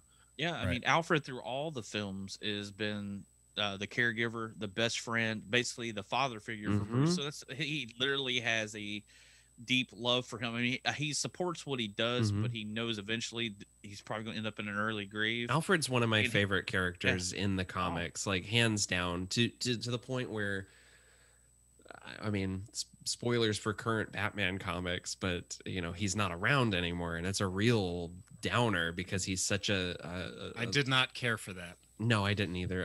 We can talk about Tom King off the mic. He's always been what grounds Batman. He's always like, you know, you introduce the love interest and all that, but whenever it comes back around to it, it's always Alfred that keeps him honest. Just he knows what's going to be good and bad for Bruce, but it's sad that they have to have that kind of relationship. Yeah. Like you can tell that Alfred wants more for him. Yeah, absolutely. He's also got some major sass in this movie. He sure does. He's back at the party when he's, you know, got the drinks, he's going around and Knox gives him a tip. And he just kind of looks so offended. I love the take of Alfred as like an old queen. Like I genuinely like he's so good in especially in this movie. He's so good. That's what kind of strikes me weird about the Vicky apartment scene is Alfred finally convinces him that maybe this is something that could work for him. So maybe he needs to let her in on this. Yeah, and she's smart enough to handle it. And I find it kind of weird, but it's also endearing at the same time. Like he has such a hard, like that's the one thing he can't do is tell someone that he is doing what he's doing. But I'm also on the grounds of like, dude, you beat the shit out of people nightly. Like, is it really that hard for you to tell her that you're Batman? Right. Well, he just met her. She's investigating Batman, wanting to arguably expose him. True. Who is Batman?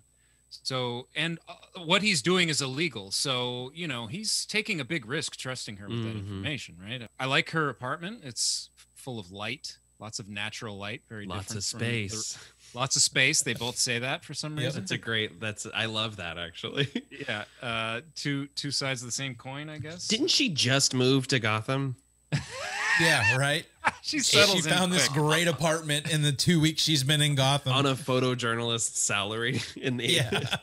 Well, she shoots for Vogue and stuff. That's true. Time. She was in Time magazine, man. She's making good money. That's true. She just saved up while she was in the Cordo Maltese. Yeah, this sequence is incredible. My favorite performance from Michael Keaton in this movie is this scene. I'm going to go against the grain on this one, guys. You hate this scene? Well, more from a logical standpoint. Oh, I don't mind the performance, but I have no idea what Bruce has in mind when he walks out and starts talking. You know, Joker comes in. He starts telling this story about a guy named Jack, right? Which sort of this is where the scene falls apart. The let's get nuts bit is it does not make. He has no plan, and I'm thinking, okay, he's trying to play mind games. He's going to say, you know, I know that you used to be Jack. You know, he's kind of saying like, I know who you are. Yeah. And he starts telling a story, and his plan is to just get shot, I guess, and just hope that he shoots him in the chest. Purely from an I enjoy watching this scene. I really enjoy watching it. Makes no sense logically, but it is so fucking entertaining. Yeah, I mean, I love the performance, but that got his lights out. But who feels like in that section right there when he starts, so you want to get nuts? Yeah. He channeled his inner Beetlejuice right there. Yeah. 1000%. For sure. That was 100 Beetlejuice right there. Well, no, he's got three little segments to that line, and it's so you want to get nuts? Come on. Let's get nuts. It's when he says, come on. It's like, come on. Let's get nuts. But he has that bit where he says, I love the exchange where he says, this guy, Jack, bad seed, hurt people. I like him already. Like, it's just, it's very funny. Yeah, it is. And I like that the Joker is a little taken aback by, again, this is the common theme here is nobody really knows who Bruce Wayne is in Gotham for some reason. Bruce Wayne, n'est pas? Yeah, like Joker knows who he is. Yeah. But it's another one of those things where it's like he doesn't know what stature of a person he is within Gotham either. Oh, this is also the reveal that he's murdered Alicia. Yeah. Right. Yeah. Which, oh no, she committed suicide. Sorry, she threw herself. I don't believe that. I think he threw her out of the building. I think that was his way of. I think he tells her she went out a window, but I think he threw her out a window. You can't make an omelet without breaking some eggs. When he says that and he smacks that mask, like it looks like that would hurt his hand. It's scary. There are two specific moments in this movie where I feel like Jack Nicholson hurt himself. One is that one because that mask looks like it's pretty sturdy and he breaks it to pieces. The other is when they're dancing in the museum and he hits that statue that he's imitating. Yeah. And you can hear like it sounds like it's iron Clang. when it hits the ground. Yeah. And when the way he hits it looks like it would have fucked his wrist up big time. After that, we get the famous line from the Joker that it seems like as a kid nobody ever said it correctly about the the devil in the pale moonlight. I mean, I don't think any kid. Did you just say it correctly? You didn't even say it right. No, I'm paraphrasing. I'm not reading the whole thing because we'll save it for quotes. But it's like nobody said it right as a kid because everybody tried to say it. But I love that line. I mean, because it shows up later. I think it's a great line, but it's a weird screenwriting thing because and Batman Returns does the same thing where there is a reveal, there's a character identity reveal based on someone saying a quote that doesn't exist. You know what I mean? Like it is. Well, they need to establish that line earlier. He needs to say it. I agree. At least one more time to one of his victims. He should have said it to Carl Grissom. Yes, and then you hear it, so because you don't hear it until this point in the film, right? So you're right; it's not established. It's an incredible line, but it was weird because rewatching Batman Returns recently, there's that bit where they have the mistletoe is deadly if you eat it, but a kiss is even deadlier if you mean it. And I was like, that's just a poem Daniel Waters came up with while he was writing this. It doesn't really mean anything, but it works for it's the same thing as like, oh, I know he's Batman because he kisses like Bruce Wayne. It's a very similar. Hello. But it does have the advantage of being beautifully delivered by Jack Nicholson and also kind of being a toss off. I kind of like that he's like, I don't have to justify this to you. He's just like, I just like the sound of it. Yeah. Ever dance with the devil in the pale moonlight? Let's get to some of the other quotes in the movie. You're gonna need a bigger quote. Oh man, dude, I got so many. I have a million. I don't. Jason, were there any taglines for Batman? Yes, there were. Hold on. It had one that I found. Just one. Okay. All right. The tagline for this was, "Only one will claim the night. Justice is always darkest before the dawn." Oh, interesting. I've never. Wow, and Christopher Nolan reused that one. Yep, and I looked it up, and it said it was for Batman 1989. There was a rejected poster for this movie that said "in the near future," which is very strange. On the I found that while I was like looking up stuff earlier. Well, I mean, we just talked about the scene, but I mean, you want to get nuts? Let's get nuts. I mean, I've got one, Grissom, where he says, "That's all, gentlemen. Thank you, gentlemen. That's all." I love that line. I love. Okay, so it's real daddy vibes. But when Bruce Wayne says, "You're a real nice girl, and I like you a lot, but right now, shut up." That is a good one. That is a good one. I also love her delivery of "He took the film." I like this is back when Joker's still Jack and they're talking. He said, "Decent people shouldn't live here. They'd be happier somewhere else." That's a great line.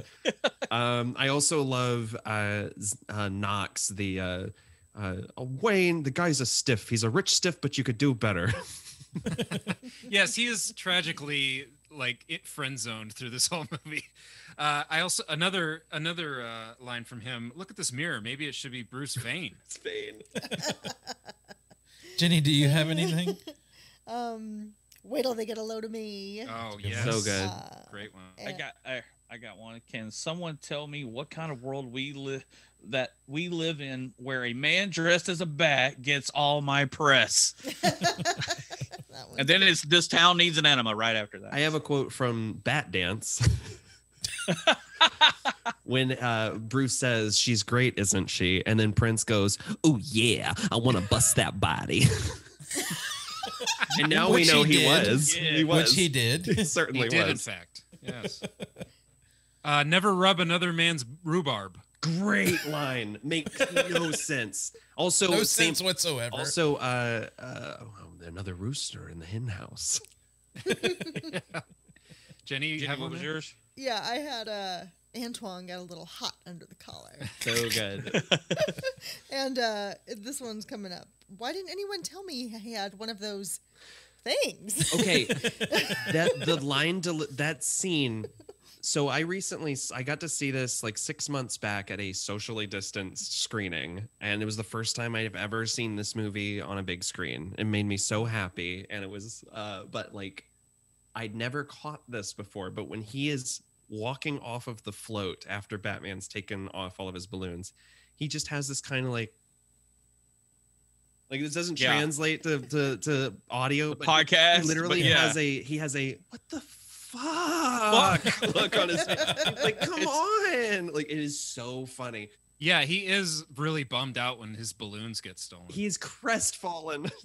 His delivery of that too is very good, because like it almost seems like that line could have been like scripted as something else. Yeah. But that was one like where Nicholson botched his line and they kept it. Like, why didn't somebody tell me he had a plane? It was like one of those things. Like it has the same energy as Tony Stark built this in a cave with a box of scraps.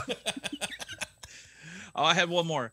It's one where he meets Vicky at the museum. Uh-huh. She says, "You're insane." He says, "I thought I was a Pisces." Oh, so good. I love it. I mean, it's just like the quick response. You're like, "Oh, I love that." My girlfriend's favorite line in the movie is "Little song, little dance, Batman's head on a lance." Tell me, what do you know about? I don't know anything about Batman. I like when she asks him what he wants, and he goes, "My face on the $1 bill." The bill. You must be joking. Do I look like I'm joking? Joking. And he gets that real her straight response face. to that is so good. She's like, well. Oh, again, there's camp in this movie. Like, all absolutely. Over it. Yeah. I got one that's gonna come later. It's we're like Beauty and the Beast, of course, but if anyone else calls you Beast, I'll rip their lungs out. A lot to say about that scene. He talks about ripping lungs out twice in this movie. Oh, yeah. I'd have handed them their lungs by now. Where's the Batman? He's at home washing his tights. I like, we talked about it earlier, but I like Knox and hello legs. That's a good one. What's the line the mayor has where he's just like, they won't be scared if you put Grissom behind bars. I promised that, remember? Yeah. I want parades, floats, the whole schmear.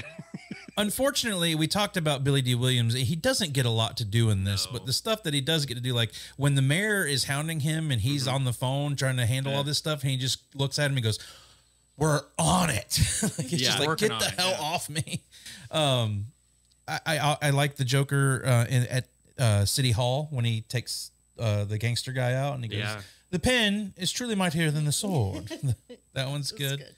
This town needs an enema. I like that. I think Eric might have said that one. I think we could just do an episode on quotes of the Joker from this movie. Yeah, pretty much. As my plastic surgeon always said, if you gotta go with a smile.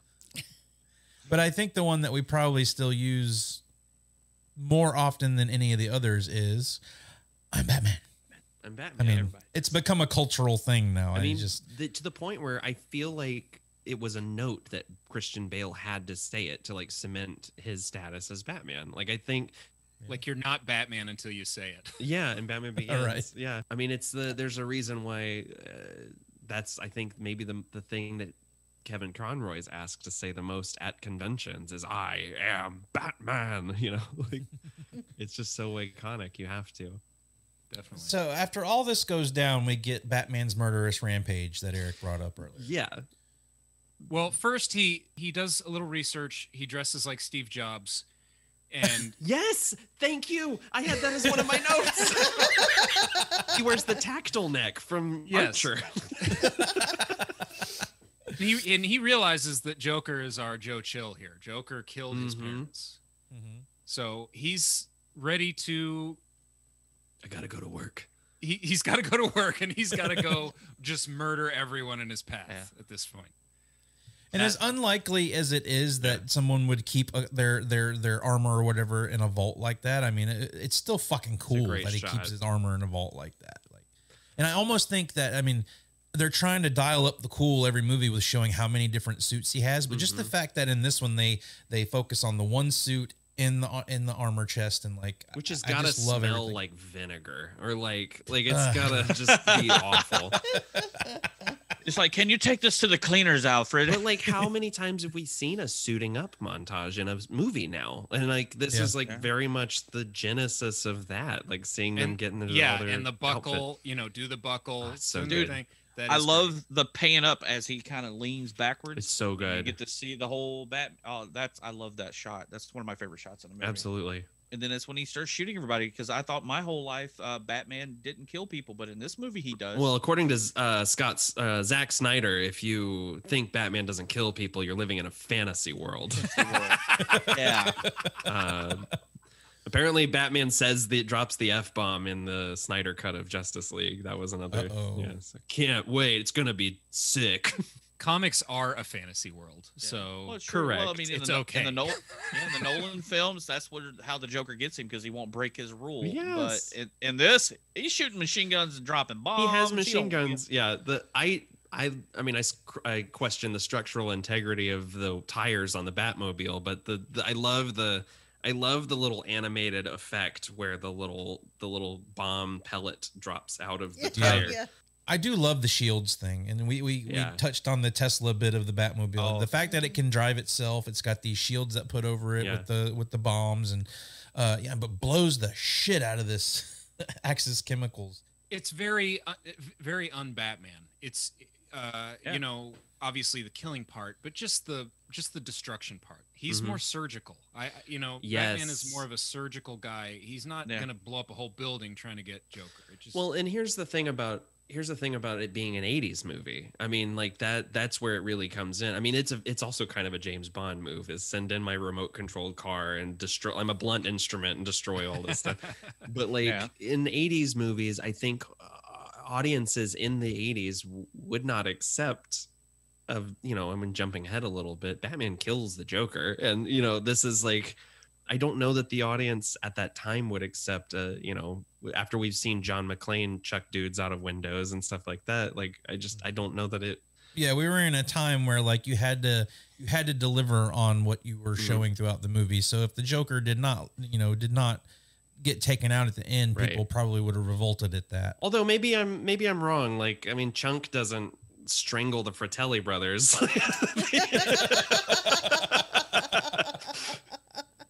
But I think, I agree with Josh. I mean, I think people would have probably been mad if he would have just threw the back cuffs on him and took him to Arkham. Right. Which is my favorite thing. One of my favorite things about The Dark Knight is that you allow these stories to continue. I mean, you don't. I don't know. It's don't kill one of the main villains of Batman history. Yeah. Or you pull a Batman the Animated Series and just have the Joker fall off a series of high things and just never find him, which I like that. I like that get out of jail free card. How about the helicopter scene when Joker shows up, because Batman just has now realized Missed that me. he didn't want Joker. But that miniature of that helicopter is so old school Batman. Oh yeah. It's like, what the hell? Also, Batman, when he whips around to look at him, his belt falls like 3 feet. Like it falls like down his waist. His pants fall down. I do remember being very surprised when you get the reveal that he hasn't been in the Batmobile the whole time. I that love was going that. on. I actually do really. He's like, I didn't do it. My car did. So we've gotten to the big finale of all of this, where Joker's going to dump $20 million in cash on the crowd of Gotham. Looks like they could all use it. Where he shuts the mayor's press conference up by like just shoving the screen away is so funny. Yeah. That is classic Joker. And that's a very almost like a 66 style Joker. Absolutely. And I like that even when he takes over the one side of it, you've got the mayor and everybody else looking at the other screen. Yeah, what are they looking at? As if they're looking at the Joker talking. Yeah, it's all for the gag. Yeah, it's all for the gag. And of course, the people at home are watching one screen, so none of that would work. It only works inside the control room of the TV station. Right. The old Dukaroo. I also love the fact that he says, I've taken off my makeup. And the fact of the matter is his makeup is always there. Like, yes, I think the juxtaposition of him saying that and he knowing that he's permanently got makeup on now is kind of cool. And the joke is that like people think they can trust him because he's made himself a known entity when he really hasn't. Like I do really like that he's the whole concept of putting flesh colored makeup over his Joker like clown like face is brilliant. And they use it well, like you said, with the water splash, with the head wipe, like little like his true colors coming through, that kind of. So I watched a little behind the scenes about this because that was something that always amazed me about this movie is when he's got the flesh color makeup on and wipes it away to find the white Joker makeup underneath, because that's actually his skin at this point. Yes. So they had to apply the foam latex and all of that to Jack Nicholson, and then in order to get that, because they wanted to have that effect, basically the flesh colored makeup he had on, if anything touched it, it ruined it. Wow. So he had to be very careful when they set him up in those scenes, because it actually is white underneath with that makeup. Like I used to think that he took the little handkerchief and actually wiped white makeup on his head, like as the effect. But no, like he actually has the white on underneath, and they did like an oil-based thing over the top of it so he could wipe it away. Which is so, and it looks, it's flesh colored, but it still looks weird and unnatural. He looks like when you watch those colorized versions of old black and white movies, or like Rudy Giuliani at a press conference. I'm so glad I wasn't the only one who thought of that. Man, I thought of Trump a lot in this movie. I don't know why, dude. I just, Oh, rewatch Batman Returns and you'll be shocked by Max Schreck. Yes. But the cool thing about this new parade scene is we get our other favorite thing as a kid. We get the Batwing. The fucking Batwing, dude. Like this thing. And I love that it is exactly the shape of the bat symbol. I love that Batman has like a weird scissor device that is like perfectly designed to grab 3 balloons in a row with little rivets in the middle so that each cable can fit in it. Yeah, it's very specific. I feel like this scene was so good in this movie. It is. We're coming up to the close of this movie, and from this point on, when the Batwing shows up, he's firing on the Joker in the street. Like, I feel like that was so iconic, and that's kind of why we got the showdown in the middle of the street in the Nolan Dark Knight movie. Absolutely. Sure. Is because they knew that they had something that worked here. Come on and hit me. Yeah, and Nolan did his part and upped the ante there with the flipping over semi, which I love. I love that. But scene. again, Batman opening fire on a crowd of people, shooting missiles at a human being, like it's just it's hard for me to deal with now. It still is great. It's a great 80s action beat. And with all the positioning stuff that he's got and everything, and the rockets and the machine guns, still manages to hit nothing. He locks onto the Joker and then fires 2 missiles that hit like on either side. But that shot of Jack Nicholson standing still while 2 like whatever they're called, ground squibs, like 2 charges explode on either side of him. That's such a great shot. Well, and see that scene work that the Nolan version of that works so much better because that Joker, the Heath Ledger Joker, knows that Batman won't kill him. Right. So he stands there in confidence, knowing that he won't. But in this situation, and that Batman is furious because he also knows he won't kill him. Like he's screaming at himself for not running him over. Right. So it just works so much better, and when you have that conflict going. Yeah. Here, it's more just Joker is just fearless, and Batman missed, which is weird. It works, but it's an odd scene. Yeah. Does the Joker say? I forgot to write down, but doesn't he, when he's looking at him, didn't he say, "Come on, you son of a come bitch," on, you gruesome son of a," which I said to my father.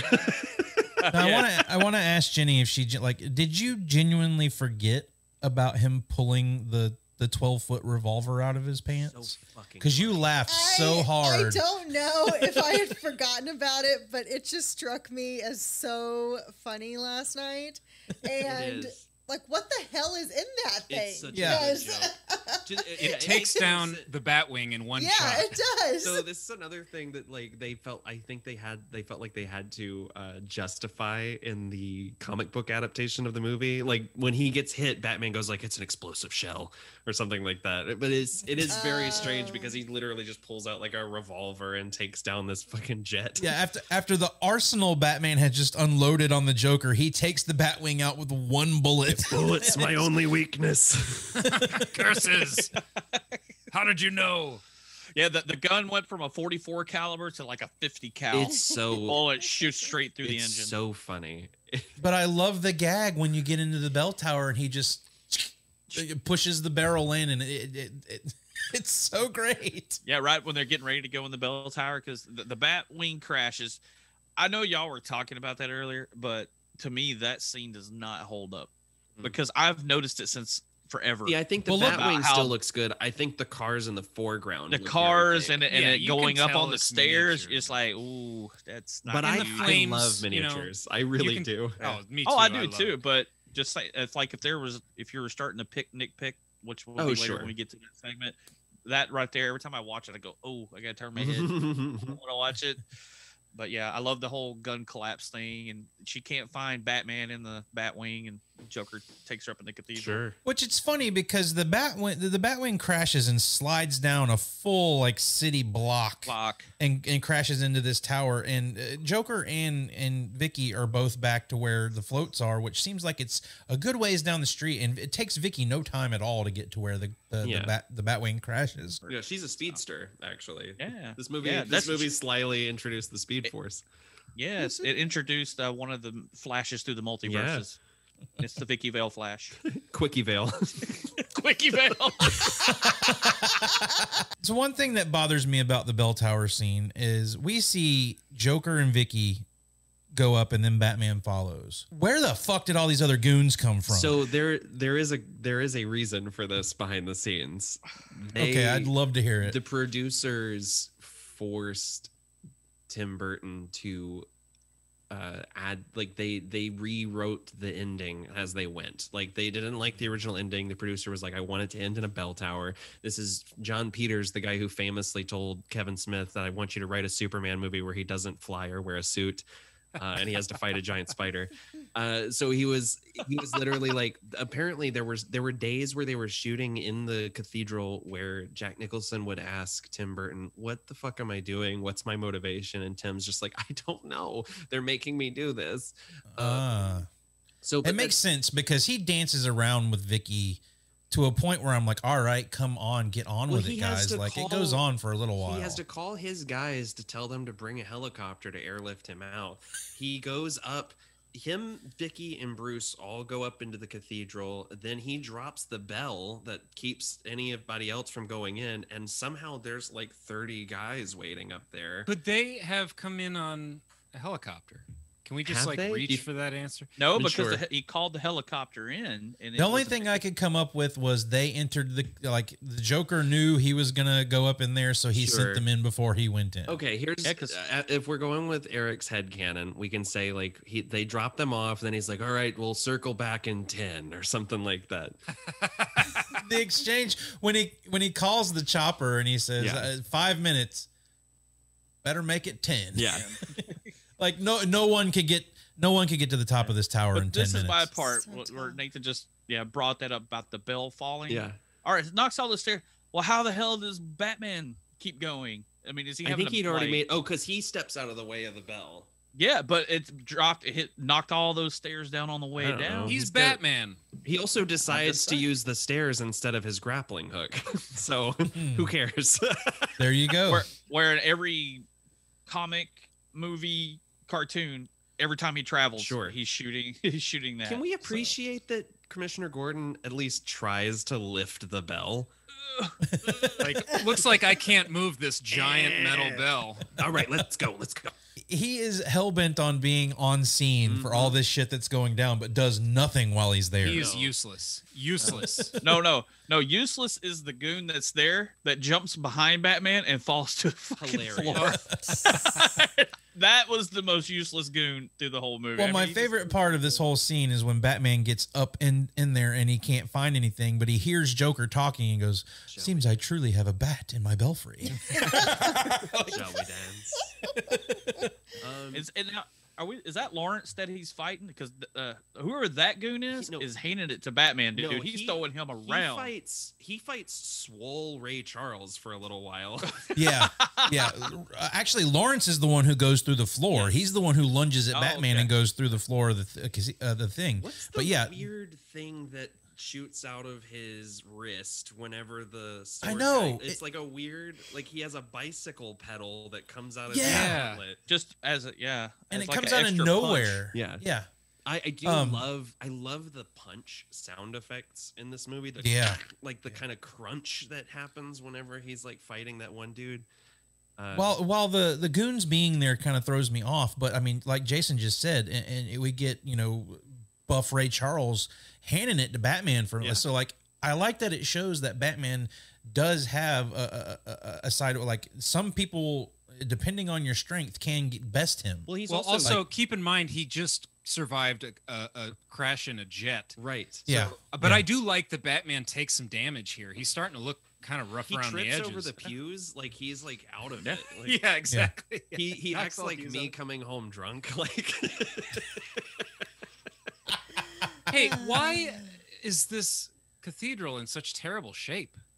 Well, it's like everything else in Gotham City. Like, yeah, man, yeah. They just keep throwing Band-Aids on broken arms. Yeah, we needed like a Ghostbusters style scene of them halfway up the stairs out of breath, because this is insane. Like, what floor are we on? This building is ridiculous. We do get Joker's weird foot fetish thing where he kisses Vicky's shoe and then drops it. Well, it does affect those flights of stairs. At least do affect Vicky. Like, she's out of it by the time we get to the top of this thing, where Joker's just dragging her around. Well, that's part of the complaint, I think, with Vicky is that she is so exhausted. She has no at this agency by the end of the movie. She's got nothing left. She's just basically like a prop. The only thing she does in the finale is hit Knox with a car. Hey, and can we give Knox some credit for fighting off, and he's got his COVID mask on. Yes, he masks up. And what does he use? What does he use, Jason? A bat. A bat. Yeah. The true Batman of the film. Because he is the real Batman. He is. He's got a mask and a bat. We stan Alexander Knox in this household. And I love that thing where she's like, kissing him, and she says, "Oh, and purple." And then she gets down, and you just see that look on Jack Nicholson's face. Is like, whoa, it's going to happen. But I love that she kisses his shoulder, and then she pulls like a piece of lint on her mouth. That is a great, Like, she and Batman didn't plan this ahead of time. So, like, if he was like still like, preparing, or like he maybe passed out, like because he's from his fight, would she have like blown the Joker to like keep him distracted? Like, hey. Oh God! This is just going off the rails. This is the dirtiest episode we have ever done. This episode needs a special tag on it to say. Yeah. But and then we get him punching Joker in the face, and I love where he's beating his ass, and he punches. And I love the scene where he spits out the fake chattering teeth. Yeah. Oh, I love that. I think the movie needed more of that shtick. Like, I think that we get so many like little goofy joke shop gags in this scene. The removable hand and the fake teeth and the goofy glasses. Would you hit a man with glasses? So good. Yeah, that's my favorite one, is the hit a man with glasses. Listen, I was a kid when I killed your parents. That forgives me of all my sins. Yeah. How does he know that he killed his parents here? I think I genuinely think he's lying. I think he's like pretending that he knows what he's talking about. Because remember he had the dream sequence. No. But I know that Bruce knows, but how does Joker know that? Yeah, he didn't know. He told him. He said you killed my parents, and he says and he says I was a kid when I killed your parents, which it's a really weird line. Yeah, I don't know. It doesn't, because again, he's Joker. It's fine. How many times has the Joker killed someone's parents? You know what I mean? I mean? Exactly. You guys bring up good points, but we haven't established, like, okay, so Jack knows who Bruce Wayne is because he says it in Vicky's apartment. Bruce Wayne, n'est-ce pas? Oh, so maybe, I mean, he probably knows that he took out Bruce Wayne back when he was a kid. And we've just gotten the reveal that Batman and Bruce Wayne are one and the same. So maybe that did click in his head where he's like, oh, yeah, I killed your parents when I was younger. I like that. Was he robbing people and like stealing jewelry and stuff to help pay for his chemistry courses in college? Yeah, because the Joker has multiple degrees in this movie. He's a real Renaissance man. He sure is. But you're right. I mean, this whole part of the finale of the movie feels a little tacked on when they're dangling off the side of the tower, and you know, Batman's pretty useless here. I mean, and Joker clearly has no written dialogue in this scene because he's true, just like, it's just Jack Nicholson going like hoo, hoo, hoo, hoo, like. But when he turns around and starts shaking his ass to Vicky and Batman, oh my God, it is hilarious. Yeah. They sure don't make him like they used to. Make them like they used to. Hey, I love that line. I love that he calls him Batsy. Like that's just such a Cesar Romero, like old school, and that's something that I think was really taken forward with the animated series version. Absolutely.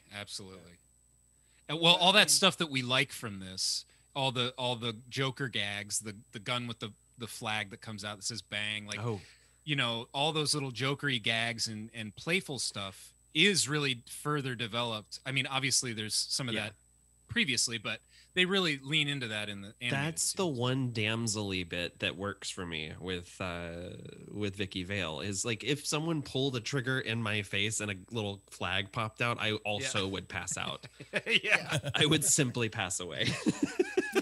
It's a great gag. It's a great Joker gag. It is classic. He's done it so many times. You know, the helicopter has arrived now, so Joker's like, what does he say? Time to retire. Feel free to drop in. Sometimes I just kill myself. And then Batman's like, good idea. But this is another contraption we haven't seen that he uses this whole time. The other thing that gets me is, like, he has so much stuff clipped to this utility belt behind this cape. Yeah. Like, Joker turning to the gargoyle and asking, "What are you laughing at?" Him almost slipping and then just kind of like giggling because he almost fell off of the it's the whole sequence is. It's from a screenwriting standpoint very lazy, but from a performance standpoint, just a joy to watch. Yeah. Oh yeah. And I like that you get the fake out. I mean, you think, you know, Batman and Vicky are kind of. I mean, we know that our heroes aren't gonna, you know, fall to their death here, but that last little scare of them falling down the bell tower. Also, how strong is the Joker? Because he yanks both of them over the edge, like full bodied. Like, well, not even that. Even when he bolos the gargoyle to his leg, he holds on for a while. He's holding his on for. I mean, that's a concrete statue. How many hundreds of pounds is that weigh? But he couldn't hold on long enough not to end up in a vat of acid. Yeah. Yeah, that's why I said. Well, Batman was holding him. He wasn't holding. That's why I said Batman shook the hand. Get the fuck off me. Be gone. Be gone. I mean, one thing you can't underestimate Joker's grip strength. You know. Yeah, he got that. He got that kung fu grip. Oh yeah. I just the one thing that also is the face of the Joker as he falls. Does anybody else have kind of a little problem with that? Oh, he does this weird little thing with his lips where he goes like he kind of like. Yeah, but not only that, as he's falling, just I guess I think that's animated also, like the Batman at the beginning. It's an odd shot. It looks a little odd there. It's no Hans Gruber, you know. No. But that scream is incredible. It's pure terror. Man, that bag of laughs or whatever at the end scared the shit out of me. I have a thing about that. My grandma would go to like garage sales and flea markets, and she'd come home. She said, "Hey, I bought this little bag for you." And I'm like, "What is it?" She said, "Shake it." And I shook it. It was that bag. I hate that. It started going, and I had it. And then it was in the movie. When I saw the movie, and I'm like, "This is the Joker bag." But she picked it up just because she thought it was funny because it laughed. That's and I'm like, so "Oh, wild." They made those everywhere. After that, they had the little laughing Joker. Yeah, bags. we really do live in a society. I was just like, okay, that's so weird. This whole press conference at the end where welcomed Batman in as vigilante justice to Gotham City definitely doesn't sit well with me now. But as a kid, you kind of get where they're going with this. But now I'm like, no, there's no fucking way. They'd be looking. There would be a manhunt looking for this guy to no end. Also, there's. How about Batman's like 8th grade level like writing for that note? Like, if the forces of evil should rise again, like it's very old timey, and I love it. Yeah, there's a scene that was cut that was never filmed, as far as I can tell. But the way that Batman, like, because originally in the script, the police actually came after Batman. Like, they found him at the bottom of the bell tower, and they were going to try to like round him up because he was near the Joker's body. And they pulled back the cape, and Alexander Knox was underneath it. And he's like, "Do you think I'll make page 1 or something like that?" Like he was helping cover for Batman's I kind escape. of like that. I love it. I like that. Yeah, it's very goofy. It's very, Well, it's also great to have Knox kind of help Batman after he's been trying to expose him the whole time and realize, It kind of echoes the whole Harvey Dent and Batman collaboration that happens in Dark Knight. I like that aspect. Oh, sure. Yeah, I can see that. The closing scene of this this is where the score doesn't work too well for me. Oh, I love it. I love it as it goes up the building. It doesn't. To me, this part of the score does not sound. It sounds more like a Superman cue than a Batman. A little bit, but I like how triumphant it is. Yeah, I mean, it's not until you cut to the credits, and that's when the actual Dark Knight theme starts to play. But like when the music starts playing as you're panning up the building, and then you see him in the skyline, looking at the bat symbol, I just got Superman vibes from that, and I felt like it was completely out of place. They should have played Bat Dance as the camera as it like zooms in. He could have been dancing. Skyline. It had Prince like on the other rooftop dancing. That would have been cool. Yeah. Prince dancing in the background would have been great. Speaking of Bat Dance, bow, bow, bow, bow. Have you guys seen this video? It's incredible. Oh, it's so long. A few times. It is a. I'm just gonna play a segment of it because number one, I don't want to get copyrighted, but part of it is insane. Prince is in like his graffiti bridge, long hair, 5 o'clock shadow look too, which is so dope. So sexy. Yeah. I never noticed before that he's the one playing all the instruments in the video too, which makes sense. He plays all the instruments on the album. Yeah. Oh, I got a live one here. But like, I want to get to the dancers because this is like this video is fucking insane. Get the funk up! So Prince had an interesting concept for this album. I'll say. Have you ever looked at the... I tried to get some of my friends to do this at their wedding. I'm just going to have to do it for mine someday. There you go. And as you can see, this video goes on for almost 7 minutes. Yeah. If you do, Nathan, I want an invitation. Yes, sir. Go with a smile. Go with this. But I love that they sampled a bunch of stuff from the movie and threw it in there. Well, so what's interesting is if you look at the liner notes for the soundtrack, Prince has written it as a musical, essentially. Like each song is given to a character. He has the lyrics written out as character dialogue. So he wrote songs from the point of view of Batman and Joker, and then the character you see in this music video that's like half Joker, half Batman is a character called Gemini that he created for this, which was meant to be like the balance of good and evil. So if you look at it as a concept album, he was literally like telling this weird, like there's a song called Vicky Waiting that's from Batman's perspective about how much he wants to have sex with Vicky Vale, which is tells you where Prince's head was for the record. Oh, we know where his head was. I know where Prince's head was. Where that head was. But like, yeah, it's so wild because they approached Prince because Burton wanted to use Baby I'm a Star for the parade scene, and Prince's agent was like, "Oh, he'll just do a whole album for you." And so Prince just did. He wrote a whole fucking concept album for Batman '89, and it's so wild because it the songs almost immediately date the movie, and I love them so much. Well, I mean, it was enough to rope me in because I mean, I made my mom buy me the single of Bat Dance. I did. I listened to it like crazy when I was a kid. There are so many aspects of this movie that on their own should not work. But this movie just still fucking works, man. Like you take like Jack Nicholson, the most unlikeliest of actors that I think could have portrayed the Joker. Yeah. Same with Michael Keaton. And then you've got a soundtrack by Prince. Yeah. 50s aesthetic throughout the entire movie. It's like, what the hell were all these people thinking? But somehow all of this culminates in a movie that is just fucking mind-blowing. Well, man. you Like, have it's a lot such of a good movie. You have a lot of amazingly talented people. I mean, you think about all the people involved, and they all brought kind of their own weird thing to it.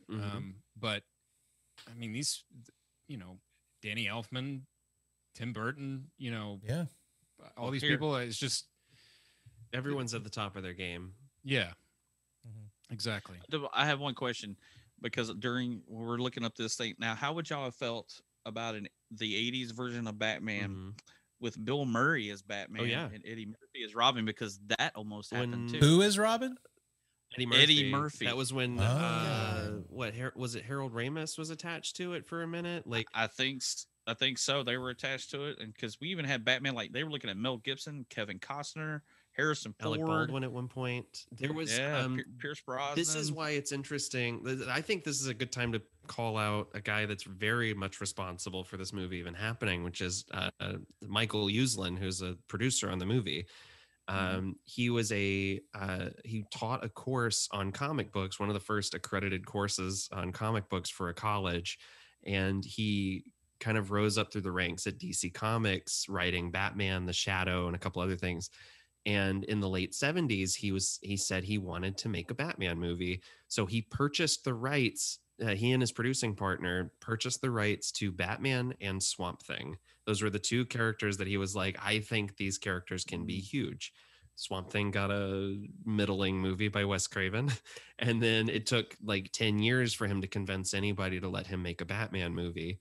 And it eventually happened. But to this day, he signed the greatest deal in Hollywood history. This guy is credited as an executive producer for every Batman film ever.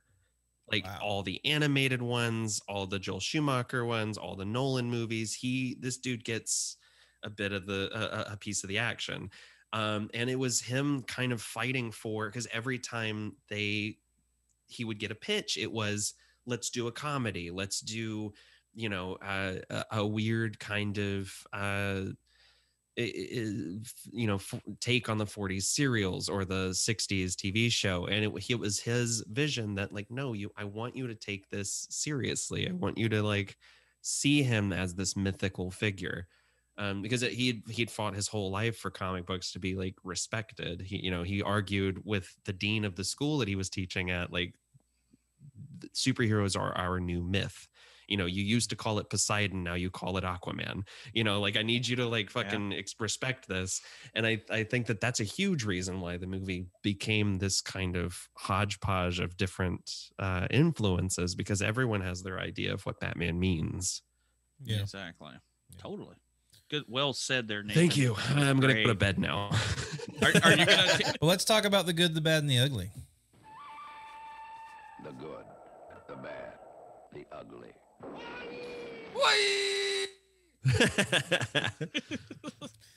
All right, I'll start. I love the aesthetic.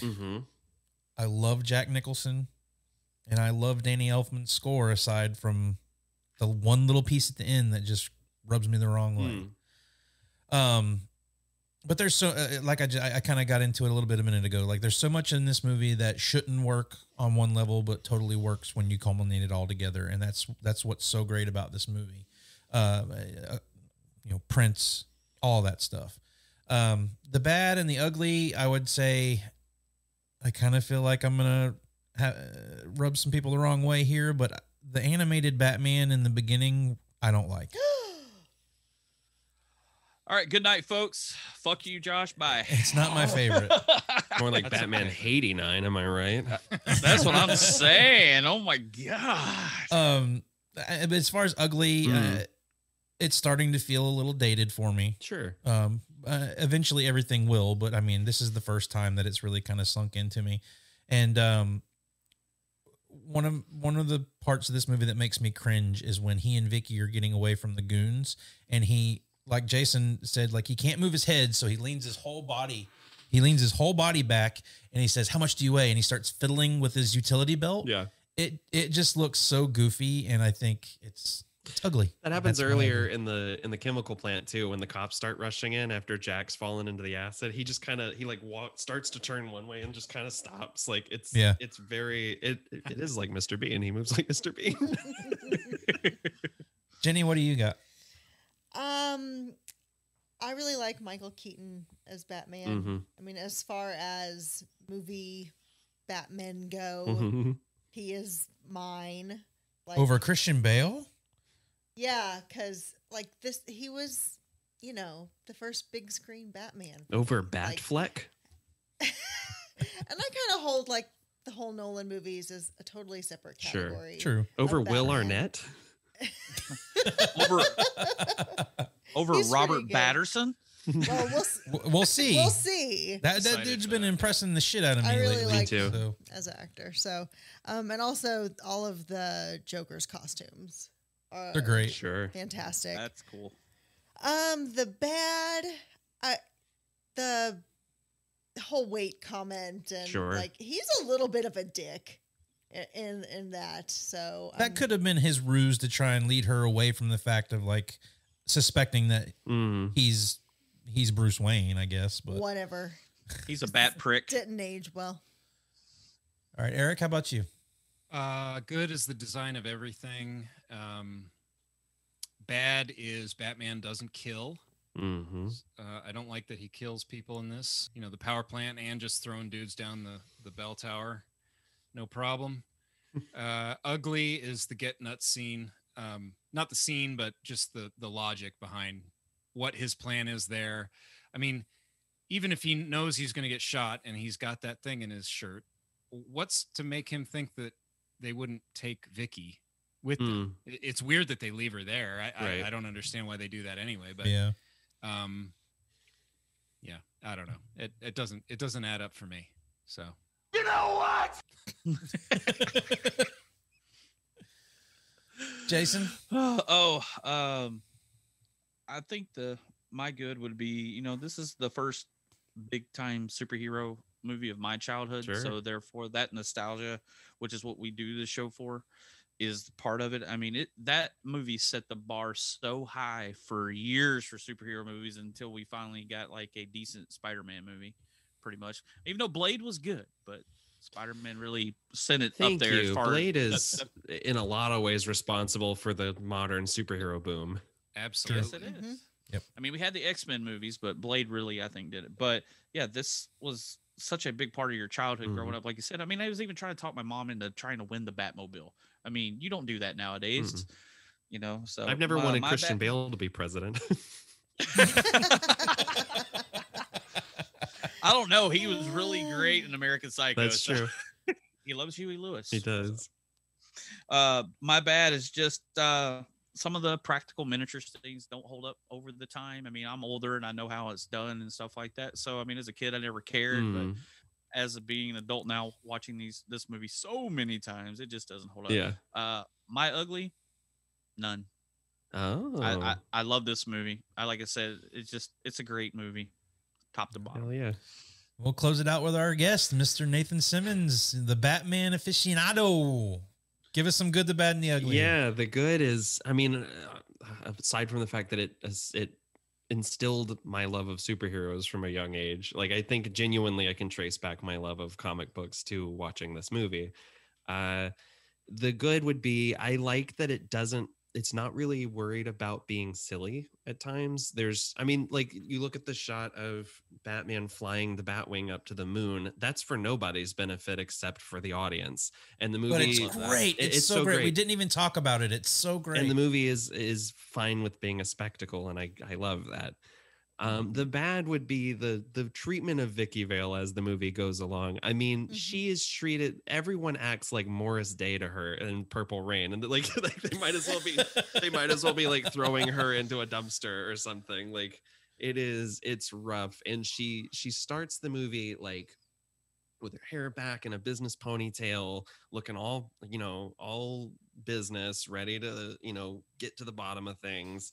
And as the movie goes along, she kind of just becomes like an accessory that's pulled between these two male characters. And that's, I think, the thing that's aged the worst in this film. The ugly would be the sound that Eckhart makes when he gets shot, which is that like,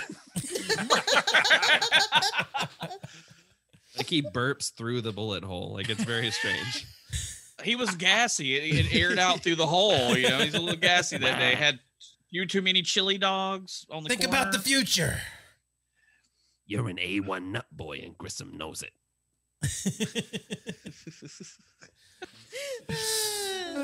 Oops.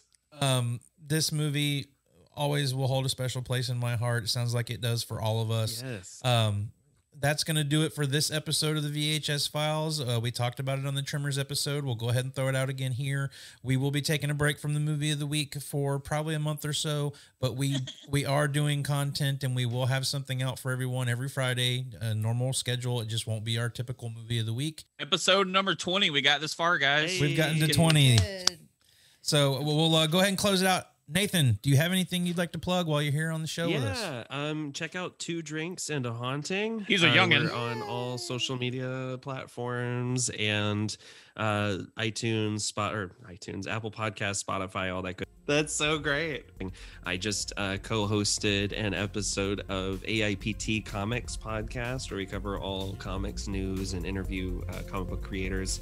I will be on that a lot coming up. So check those out. Alrighty, guys. Well, that's going to do it. Episode 20 in the bag. We will see you when we are back with the movie of the week. But until then, look forward to some other stuff from us coming up on the regular Friday schedule. Until we see you again, be kind. Rewind. Good night. Bye. So look out. Go think it over. You've been listening to the VHS Files Podcast. Watch a few movies, take a few notes. If you like what you heard, please subscribe and drop us a rating and a review wherever you get your podcast. It was fun. Send your questions, comments, and movie suggestions to vhsfilespodcast@gmail.com. You sick fucks, you've seen one too many movies. Don't you blame the movies! Follow us on all social media outlets at VHS Files Podcast. Movies don't create psychos. Check out our YouTube channel for more content. Movies make psychos more creative. Thanks for listening. Don't forget to roast me in the comments. The drinking Drano. Ooh, okay. Within their selection is an old porno called Bat Pussy. Ooh, okay. Batman with a giant soft pretzel. Is that not what we're reviewing tonight? Yeah, that movie also begins with a weird close-up of a cave. Oh my God. I'd sleep in that thing. Oh my God. Batman's still running down her leg and Alfred's like blowing up his spot. Like, oh my God. That's a juicy tidbit. You can hear her having an orgasm on the recording. Oh my God. Oh, Prince in there fucking. Ooh, okay. I can't argue with that statement, Josh. Oh, maybe I'm just sad. What? I'm sorry. It was covered in Jack Nicholson's blood. Baby, turn the lights down. They're talking about Batman 89. But magazines sometimes there's titties. Get the Colt 45. Ooh, okay. Watched the wrong movie.